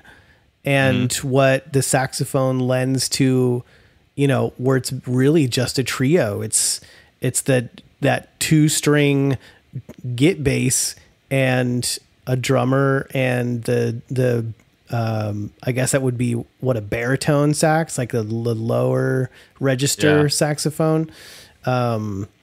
It's really unique and haunting at the same time. It's a really versatile instrument. So that's and it's not really, saxophone is so weird and unique because I think, is that technically a woodwind instrument? It is. Because it's not a part of like the brass section. That's the thing, is like it can be in the brass section, but it's really a woodwind. Yeah, it's like more like a clarinet. Right. So yeah, it's almost like a hybrid. Yeah. Because it can kind of fit in both spaces. So it's a unique instrument. It kind of deserves its own spot. I think it needs to. I feel like it needs to not, it can't be lumped in with the trumpet and the trombone. And again, I like both of those instruments. I love ska. I grew up listening to a ton of ska. Definitely. And so, and I think of like, there's been fun songs with the trumpet. There's a bunch of Beatles songs with the trumpet, right? Yeah. I feel like there's a couple Cake songs that have trumpet in them, right? I think Oh, there's trumpet a is a player that plays staple with of the Cake. I think it's in almost every song, isn't it? Is it? Yeah. They have like a dedicated trumpet player. I think they do. Yeah. And Paul Simon, a bunch of trumpet and Paul Simon things. But yeah, I keep coming back to Boss Tones and Goldfinger and Less Than Jake and like all the the fun ska stuff and like punk stuff that I listened to. Well, yeah, that was a huge part of the late 90s. Absolutely. Yeah. And then there's like this huge like brass rock aspect of, particularly in the 70s, you had bands like Chicago and Blood, Sweat and Tears, Chase, where it was like that was the crux of the band, is like almost the whole band was like, they had a guitar player and a bass player, but it was like the brass section was center stage, and like that was the sound of the band. And you definitely don't have that anymore. That's a very like 70s thing. But and I don't know where you put that, if that's like, brass section or whatever, but I don't think you can just overall lump saxophone into that. Yeah, I'm just looking to see, because I thought of when you said Chicago, I started thinking of the Doobie Brothers, but I feel like the Doobie Brothers, it was mainly saxophone. I think so. Mm-hmm. I think it's mainly saxophone. Man, that's so weird. And in stuff like Steely Dan too, you know what I mean? Steely Dan. There's a lot where it's, it's not a full brass section. It's just primarily saxophone. And isn't there a sax player in Dave Matthews Band as well? I'm not a Dave Matthews fan, but there's a I've seen some music videos. Boyd Tinsley used to be in the band. He was the violinist. And then there is a sax player. It's as like a permanent staple. Yeah, it's Leroy. That's what I mean. Leroy. Yeah, but I don't think he's in the band anymore. They've gone through a few personnel changes. With that many people. No, he passed. Sorry. I just that's right. I knew one of the key members passed not too long ago. I do remember that. He passed away. Leroy Moore. Yeah. But have had a consistent sax player. So saxophone is up there. Like that's. Yeah, I think sax is up there for sure. Oh yeah, Jeff Coffin is the one I do know. Jeff Coffin. He's their sax player now. So yeah, I feel like sax is going to fight for that top 5 spot too. It's somewhere. There. It's definitely in the top 5, without a doubt. We talked about violin, and I don't know if there's too much more to say about the violin on its own. There's a couple more that are going to be outliers here, but we're definitely going to have to fill in a 4th or 5th spot here. So there's a couple that stood out to me as some of my favorite non-rock instruments, if you want to call it that. But one that keeps coming up time and time again is the theremin. And for those that don't know, the theremin is a weird semi-like electronic instrument that is kind of just activated, but it's like a rod that's activated by waving your hand. It's a very kind of ghostly electronic kind of sound. But it goes all the way back to, the Beach Boys in Good Vibrations. And, the White Stripes have used theremin, Broken Bells, the Pixies. So it's a very, very strange and one of the more unique instruments, especially since it's the only instrument that I can think of where you're not making any physical contact with the instrument itself. Yeah, don't touch it. Yeah. So I don't know what happens other than if a microphone. Yeah. Right. Yeah. But I think it deserves to, and it's so funny in doing the research with this. For the longest time, I was like, oh, I got to talk about the theremin because of Portishead. But in my research, it's like, oh, they didn't. And this was a fact in my head for the longest time. When I think theremin, I think of Portishead. But in those songs that it sounds like a Portishead, it's a sample or a record. They never actually like use the instrument. It wasn't even like a synth or something like that. You said it was a sample. I think it was a sample. Wow. So yeah, that boop. Interesting. That busted a fact that's been in my head for 20 something years that was an instrument that they actually used. So that knocked down the theremin a peg for me. But it definitely deserves to be talked about. It's a unique electronic instrument. Yeah. That could have a number of different applications, from soundtrack to classical to avant-garde music to rock and roll. So there is that. Yeah. I think I'd like to toss out the banjo, and I feel like you could also bring the mandolin into this, although I didn't think of as many mandolin examples as I did banjo. Mm-hmm. But I feel like obviously we had that like Lumineers, Mumford & Sons folk revival thing that happened, which was big. It was big. You had something. You had it, but you definitely had it before that too. I remember the Eagles, like growing up with the Eagles. Mm-hmm. There's a bunch of banjo in that. There were Who songs, Zeppelin, Neil Young. I mean, like a bunch of really great banjo pieces throughout kind of rock history. And again, Counting Crows have a guy who plays the banjo pretty frequently. There was a contemporary pop band called Judah and the Lion who had two hits a couple years ago, and they've got a designated banjo player. So, it's in that guitar family. It obviously sonically is a bit different, and I think provides like a cool kind of twangy texture point. I don't think it's super dynamic. No. So like it probably doesn't necessarily fit in what should be the top 5 here, which I think could just span so many different genres. Banjo is kind of a one-trick pony instrument, for lack of a better term. But it's very impressive. Yeah. But it's difficult. Seeing it performed is always kind of like there's a wow factor for me, for sure. Yeah. And you had, REM definitely had some mandolin work. So there were, modern groups using the mandolin. And I don't know if that deserves to be lumped in with banjo or not, but in that it's that bluegrassy kind of leaning, like the folk stringed instruments, really. But they have kind of, it's not a versatile sound. They have their place. Yeah. Whereas, instruments like saxophone and even violin, and the accordion, you can fit them and weave them into different energies, really. Yeah. Just like the bagpipes. We could do that with the bagpipes too, right? Okay. Do you want to just fit get it out of the way, Liam. Mention. Let's talk about the back. Well, I got some honorable mentions too, so it's worth. I'm a bagpiper. I got to shout it out. Let's do it. I play the bagpipes. All right.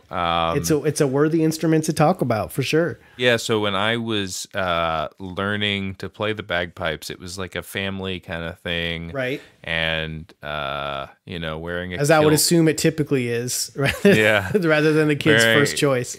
Yeah, wearing a kilt and playing a funky instrument and marching around in it is not, when you're like 13 or 14, not just your inclination necessarily. Right. But fortunately, I was doing that as Korn and Dropkick Murphys and the Pogues. You had a bunch of, and Flogging Molly, like you had these bands that had come out and were playing bagpipes in a cool way, and so I didn't have to break ground and make them cool because there was like some hard rock, cool punk stuff that was bagpiping, and it all culminated in me playing the bagpipes at my high school Battle of the Bands. Nice. And, I need to hear this story. Pretty rad. Well, so we had a band and we played Green Day covers and stuff, and then we closed the show with Amazing Grace, but like rock style, where I just ripped into it with my band behind me. It was really fun. Because I would imagine Amazing Grace is like, that's like one of the first things that you learn. I always hear that. That's like I feel like I could probably pick up the bagpipes and work out Amazing Grace. You totally could. Yeah, it's not that tricky. So just a cool shout out there. Like, again, I didn't think when I was learning it, I was like, man, I'm going to have to hide this from everyone. And then like I got, people thought it was pretty sweet. Cool. You're like marching up and down for St. Patrick's Day and everyone's cheering for you. And yeah, it's pretty cool. Nice. So I don't think it's a top 5, not very dynamic. Tough to do a rock and roll stance with the bagpipes. I tried, but but it rips. Could be top 10. It's got that drone thing that the accordion's got. Yeah, the drone. It's just not as versatile, but it's that kind of like funky drone thing that carries you through as you're being all dynamic. So can you change the tone? I know next to nothing about playing the bagpipes, so you can change the key or the note of the drone. Yeah, a bit. I mean, there's only so much that you can mess around with it. So it's really fine tuning, but you can mess with the reeds that are inside each stock of the bag, and you can manipulate it a little bit. Okay, so it's not just that one note that's going to be the drone all the time. You could have a different note. Okay. It. Yeah. Okay, so that makes it a little bit more to where you could fit it into a song and not have, the whole band have to change the key of what they're doing around the bagpipe. Yeah, they're a funky key. Yeah, it's like a weird B flat thing. Yeah. Oh man, weird stuff. Yeah. I hate getting into that. Like, it's like I've been playing music for close to 30 years now, and it's like the music theory just blows my mind to this very day. I know like the absolute basics, and anything beyond that, it's like, nope, I guess I can't do it. Well, it's when crazy. We performed it, like I tuned them down to my band's like standard. There you go. A, like I tuned everything down to their A so that it sounded right. Because otherwise we would have spent the entire 5-song set or whatever playing up to what the bagpipes were going to be. So yeah, you can manipulate it a little bit. Yeah. Cool. Very cool though. You have another honorable mention? I have another one that came up that's not necessarily, my honorable, the ones that I picked for like kind of an honorable mention are more like weird outliers that I just kind of wanted to talk about briefly. Yeah. But one that I did want to talk about that I don't think is going to make the top 5, but might possibly make a top 10 if we tried to do that, is the harpsichord. I know it's a keyed instrument, but I feel like it's unique in that it is more of a Baroque era instrument. Yeah. For those that don't know, it's it's a keyboard that basically looks like a piano, but rather than hammers striking the strings, they're being plucked. So it's got a very bright, plucky sound to it. So you have the Black Keys using it on a song, at least once that I know of. You've got Damon Albarn from Blur playing it on an early Blur song. REM has used it. Vampire Weekend famously used it on, not their most recent, but I think the prior one album that they put out. I know Tori Amos has used the harpsichord.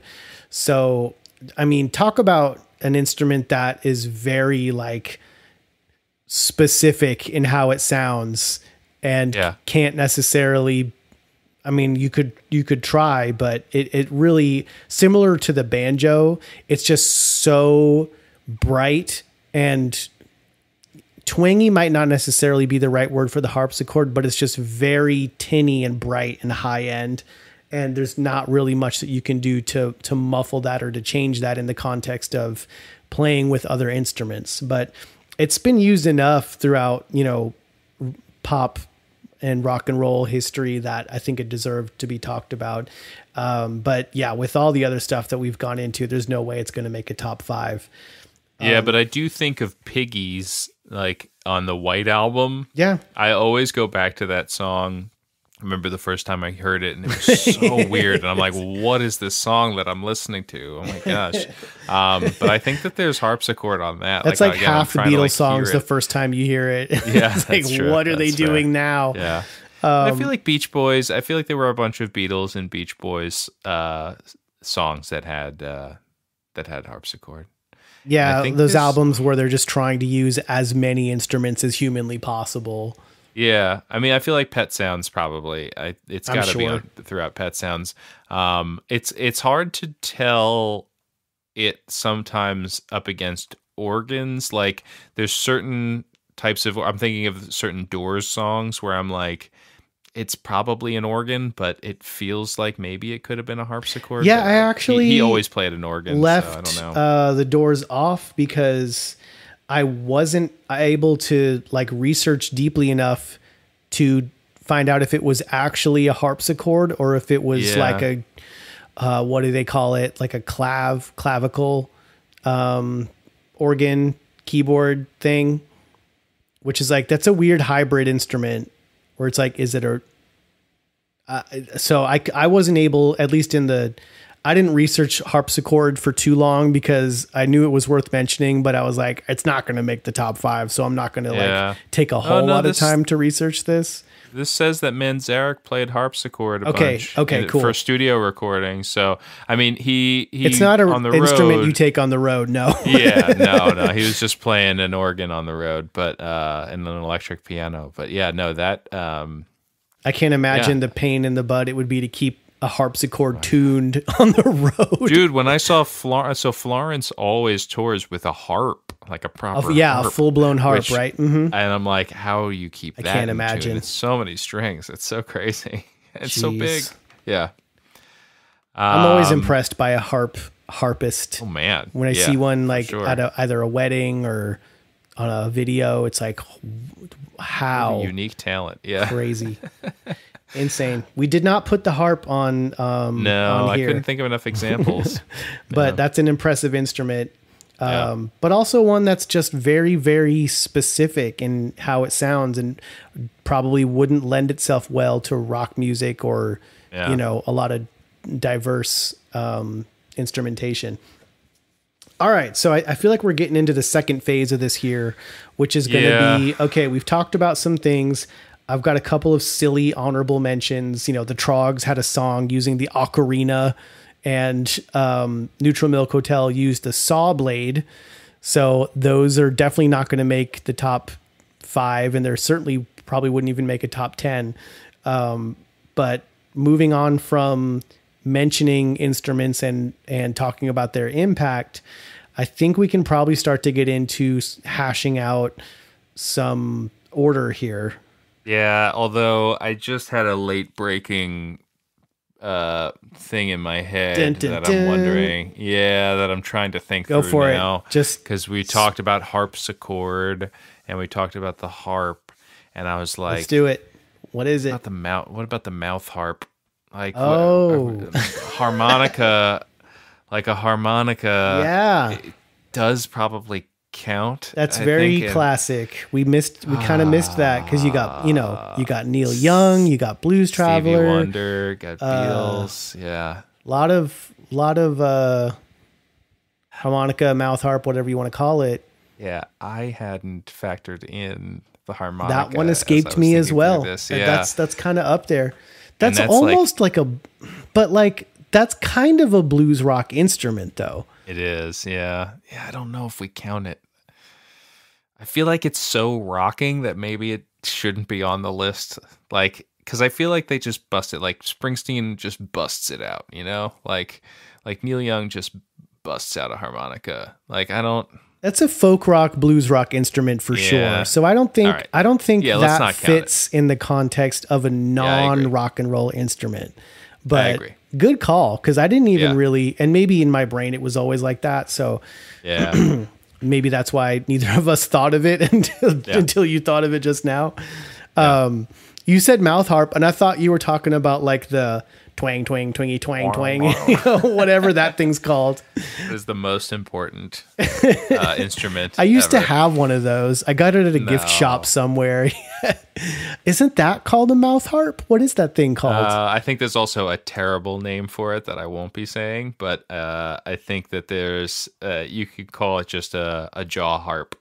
The jaw harp. I used to have one. Yeah. I think you can call it a mouth harp too. One we haven't mentioned that also is probably like a silly, quick, honorable mention, and I actually also used to have one of these, is the didgeridoo. Oh my God. So if you've been to Bonnaroo, you've probably seen someone play the didgeridoo. Yeah. I never could get the circular breathing thing down to get the continuous drone going, but I did own one. I don't remember why I had one or where it came from, but I had a bunch of weird instruments lying around. So there's the didgeridoo. That's a thing. I can't think of any. There must be like an Incubus song with the didgeridoo in it somewhere. I think so. Yeah. I'm sure there's a Fish song or something too. Like, gotta be. Yeah. Okay. So I think let's try for a top 5 here. I think we have our 5. Yeah. If I'm not mistaken. So I have it as accordion, flute, violin, sax, and then brass will put as trumpet, trombone. It has to be. Does that sound right? Okay. And we just got to order it really these has things. to be. And I'm still kind of floored at what a strong argument you came right out of the gate with for the accordion. I mean, accordion is just it's so versatile. Fantastic. It is. I never would have thought of it as a versatile instrument, but the more I think about it. Yeah. I may contradict myself though, because the sax, for me, the fight for number 1 is between the sax and the accordion. And you could almost argue that the sax is a rock and roll instrument. Like you could make that argument. Which is why I think it needs to be at number 1. Like, I feel like it's synonymous in enough spaces, but it's also not a rock instrument. It's a jazz instrument, right? It's a reed instrument. Yeah, I feel like it epitomizes in many ways what we were kind of going for with this list of like, what's a thing that if you saw someone playing it on the street, probably not the rock vibe that you're looking for, but when it's played in other contexts, it's just a banger. And like, I don't know, man. It's just it's across so many different iconic moments in rock that I'm kind of talking myself out of accordion at number 1. I feel like I'm leaning towards sax at number 1. I don't know. I mean, just the fact that you could make the argument that the saxophone is a rock and roll instrument and it's so tied to the blues, which is the DNA that rock and roll is made of, that it probably has to be saxophone for number 1. Okay. All right. I'm going to list it as number 1 for right now. Yeah, let's do that.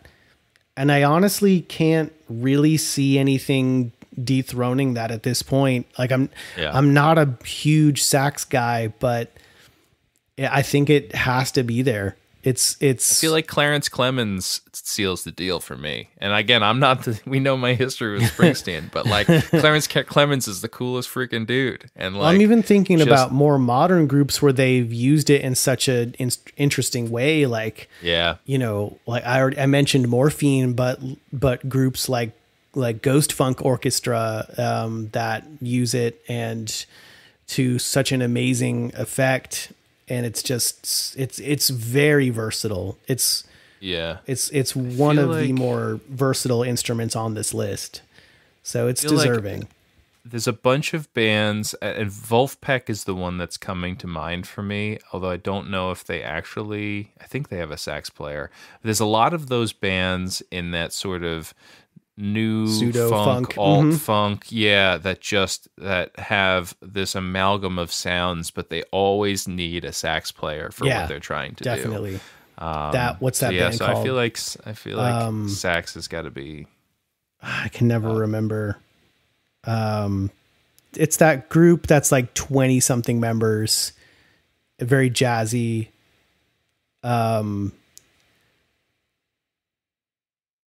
members. The only band it's that like I'm a thinking lot. of that has Polyphonic Spree is the group that I think of that has a ton it's of like members. it's like instrumental. It's like 20, like it's a lot of people.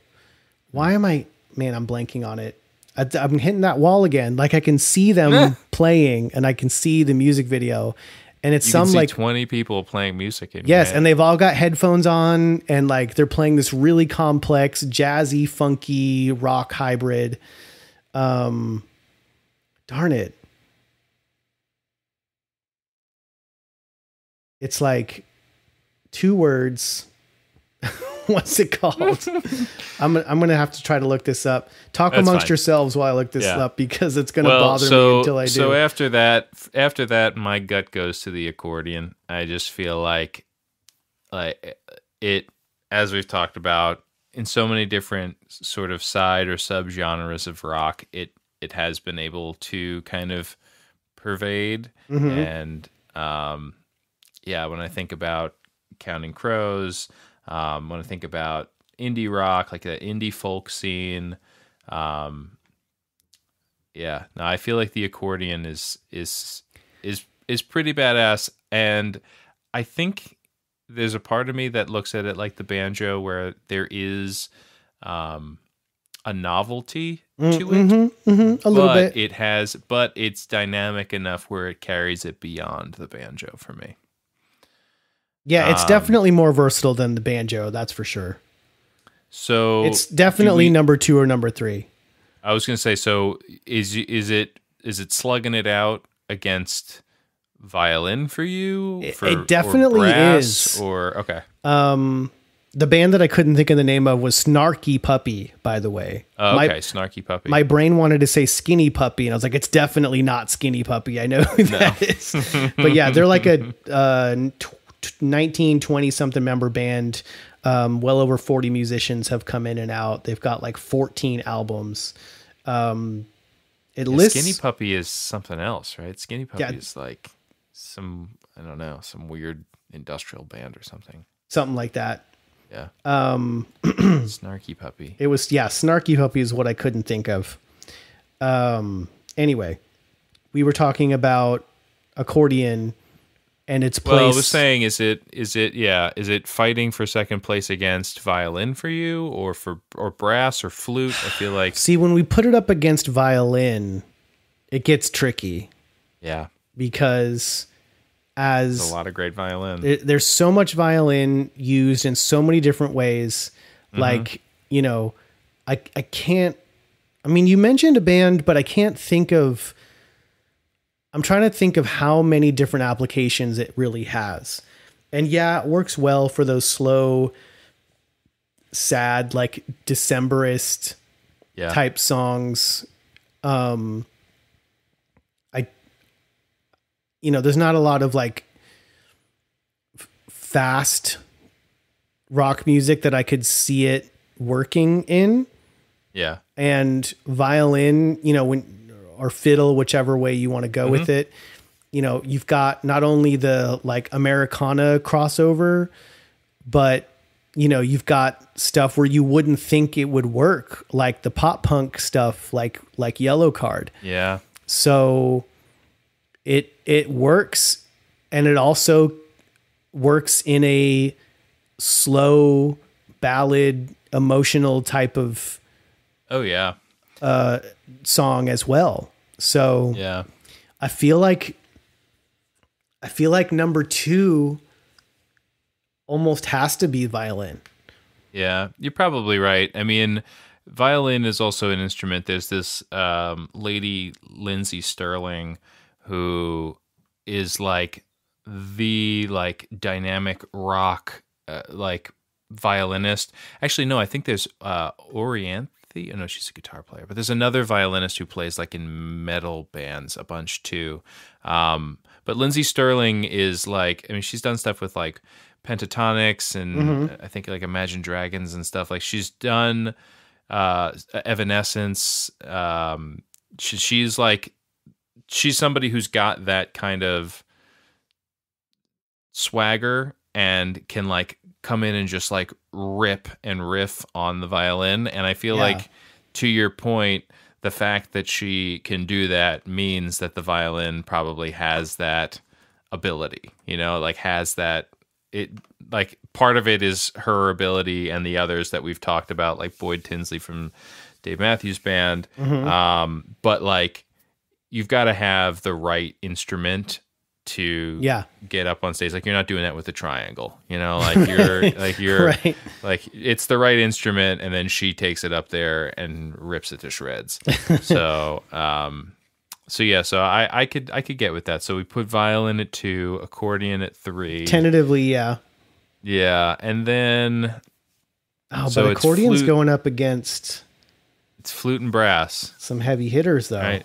Yeah, so like I don't know. For me, flute is probably at the bottom of the 5. Like I think it stays in the 5 obviously, but I do think that its place is important in certain areas, but I don't see it in as many different subgenres as we're talking about here. And it hasn't carried over, you know what I mean? Like it was used a lot in some of these prog rock groups. I mean, you saw it in like the folk rock in the 60s and leading into the more experimental stuff and the prog rock of the late 70s, early 80s with like, Heart and King Crimson and Genesis and stuff like that, and Jethro Tull, of course, but it didn't really go beyond that. Like what band can you think of in the last 20 years that has used the flute? Yeah. And I'm sure someone could prove us wrong and name something, but it's like, nothing prominent, nothing that was popular. Yeah. So I think for that reason alone, it's gonna get knocked down. Yeah. Below, saxophone and brass. Yeah. The hard one's going to be like, where do we place sax versus the actual brass? Oh, okay. Got it. Yeah. For the 3rd and 4th place spot here. Yeah. Because this is it's looking pretty good, and I don't really have any compelling argument to change our number 1 or number 2 spot. Right. But I definitely think that flute is not going to be ranked above either saxophone or brass. So that kind of leaves us with deciding where those two end up. Right. And so then you say potentially brass at 3, flute at 4, accordion at 5? No, I thought we were pretty... Oh, okay. Hold on. So where are we at right now? We've got... I have sax at 1, and violin at 2. Okay. Yeah. So we've got 3, 4, and 5 as... Accordion, brass, and flute. And flute. But we've got saxophone too. Does brass go to 3? Well, so sax is number 1. Oh, sax is number 1. God, yeah. I got you. I'm blaming it on COVID brain. That's what I'm blaming it on. It's all good. Okay, so we're deciding not between saxophone and brass, but between accordion and brass, basically. So obviously I think they're both versatile, but seeing, you've got the brass rock of the 70s. Mm-hmm. You've got brass being used in a lot of like the late 90s, early 2000s alternative music with like the whole Neutral Milk Hotel, Apples in Stereo, Beulah thing, kind of that Beatles worship kind of scene. that they were all kind of related and played on each other's albums and stuff like that. But that was really big in the late 90s, early 2000s. And, you know, ska hasn't, and reggae hasn't really gone away. It's just like not the big, like super popular teenage sensation that it was in the late 90s. Yeah. So the brass section is still, and you've always got, you know, the large ensemble groups that we've talked about, like Ghost Funk Orchestra and Snarky Puppy and stuff like that. So I think the brass section really lives on. Whereas I'm not too sure that the accordion has that same kind of staying power. We saw some 90s groups use it.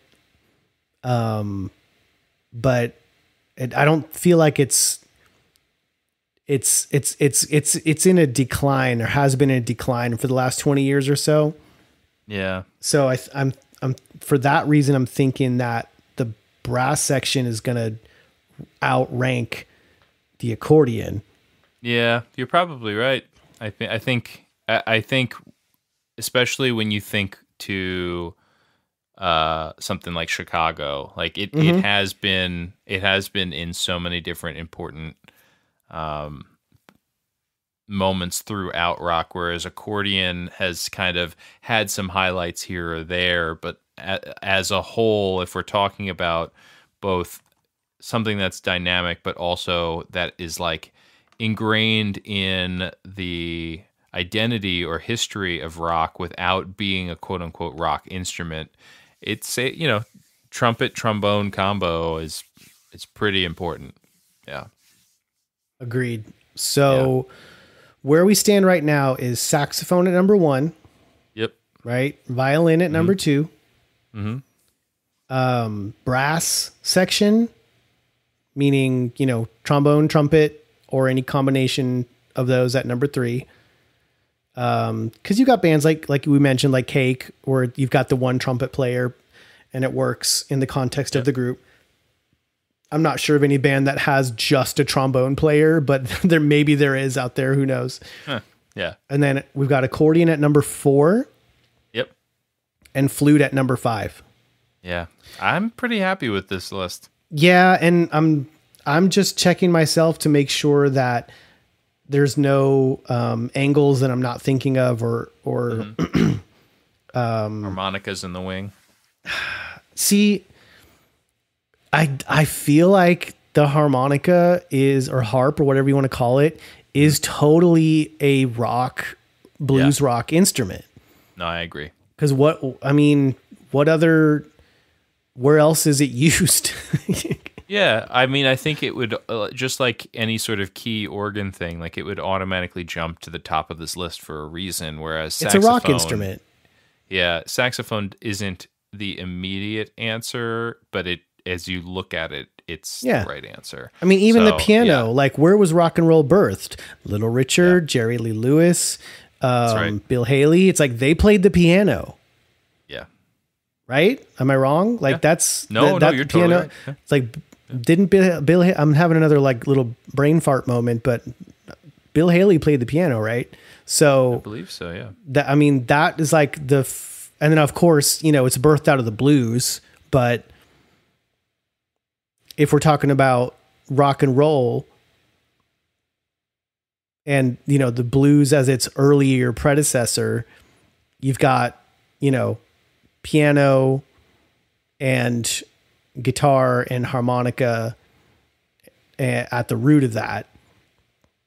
So I don't think we can count piano or, you know, the organs that were so popular in rock music coming up through the 60s and 70s. Those are staple rock and roll instruments.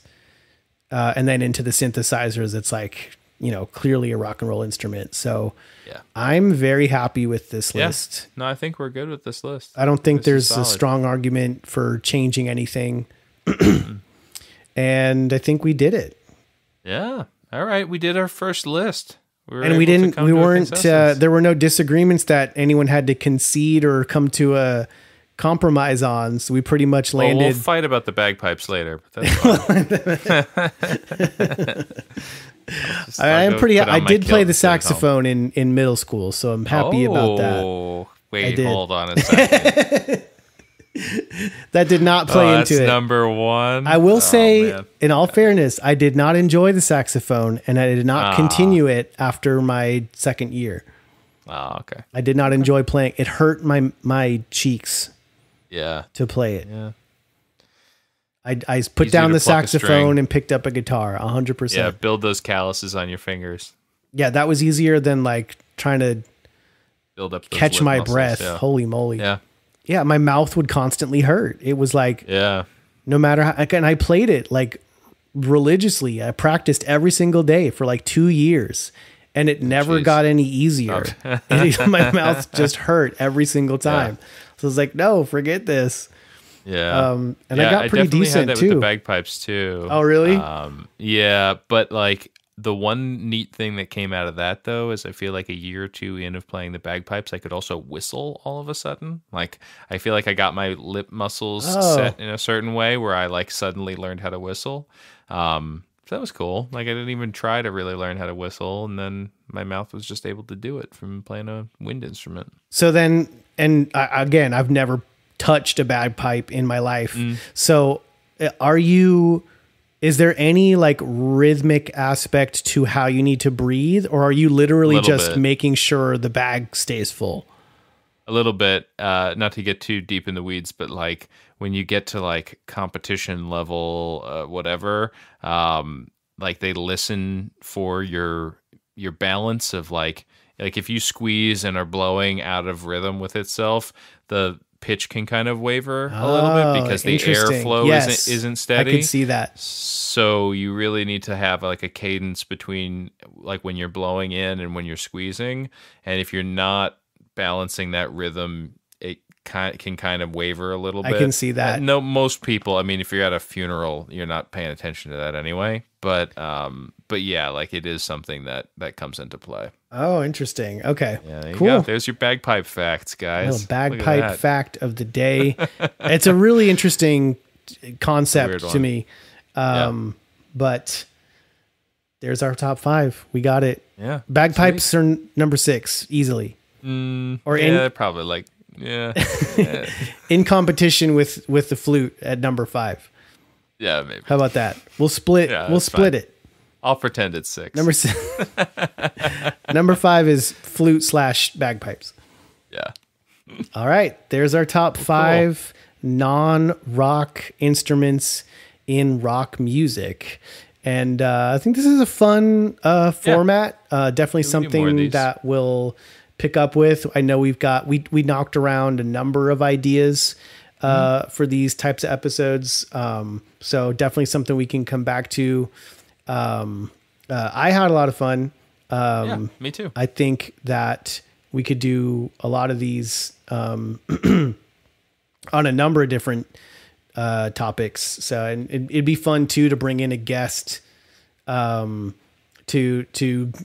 throw in a third set of opinions and have like a tiebreaker opinion in case we ever come up against some disagreement where we can't just flip a coin. That might be fun as well. But that's it. That's our top 5, and hope you enjoyed the episode. Liam, do you have any final words other than our fun little, I enjoyed the little bagpipe mini lesson. That was awesome. Yeah. Because I've honestly always been curious. It's just one of those, since I've never played it, and it's such a kind of a unique instrument. It's always had kind of a mystery around it, similar to the theremin for me, because I've never like gotten to use or play with a theremin. Yeah. And it's definitely something I want to check out. So if I ever see a set of bagpipes at a secondhand store somewhere, I might pick it up. Should be on the lookout for the Irish bagpipes, which are different from the ones that we're talking about, because the Irish ones you don't blow into. You squeeze with one. You have like a bellows under one hand and a bag under the other, so you kind of like do like a chicken dance thing. That's interesting. Yeah, so look those up. Those are, you don't have to worry about your lips then. You just learn how to balance your wings back and forth. But yeah, I've got a set of those. I haven't really messed with them much. My dad played them a little, but at some point I'll pick those up too. They're fun. That's not as loud, which is nice. Oh, not as that's good for practice. So you're not you're not waking up the neighbors with the with the funeral dirge or with Amazing Grace. Yeah. Awesome. Well, thank you, Liam, for hashing this out with me. And thank you, listener, for listening to Retro Groove. We are part of the RetroLogic Network. You can find us on Discord on the RetroLogic server. You can also find us on Twitter at RetroGroove_pod and on Instagram at RetroGroove_podcast. Thank you for listening and have an awesome weekend. Adios.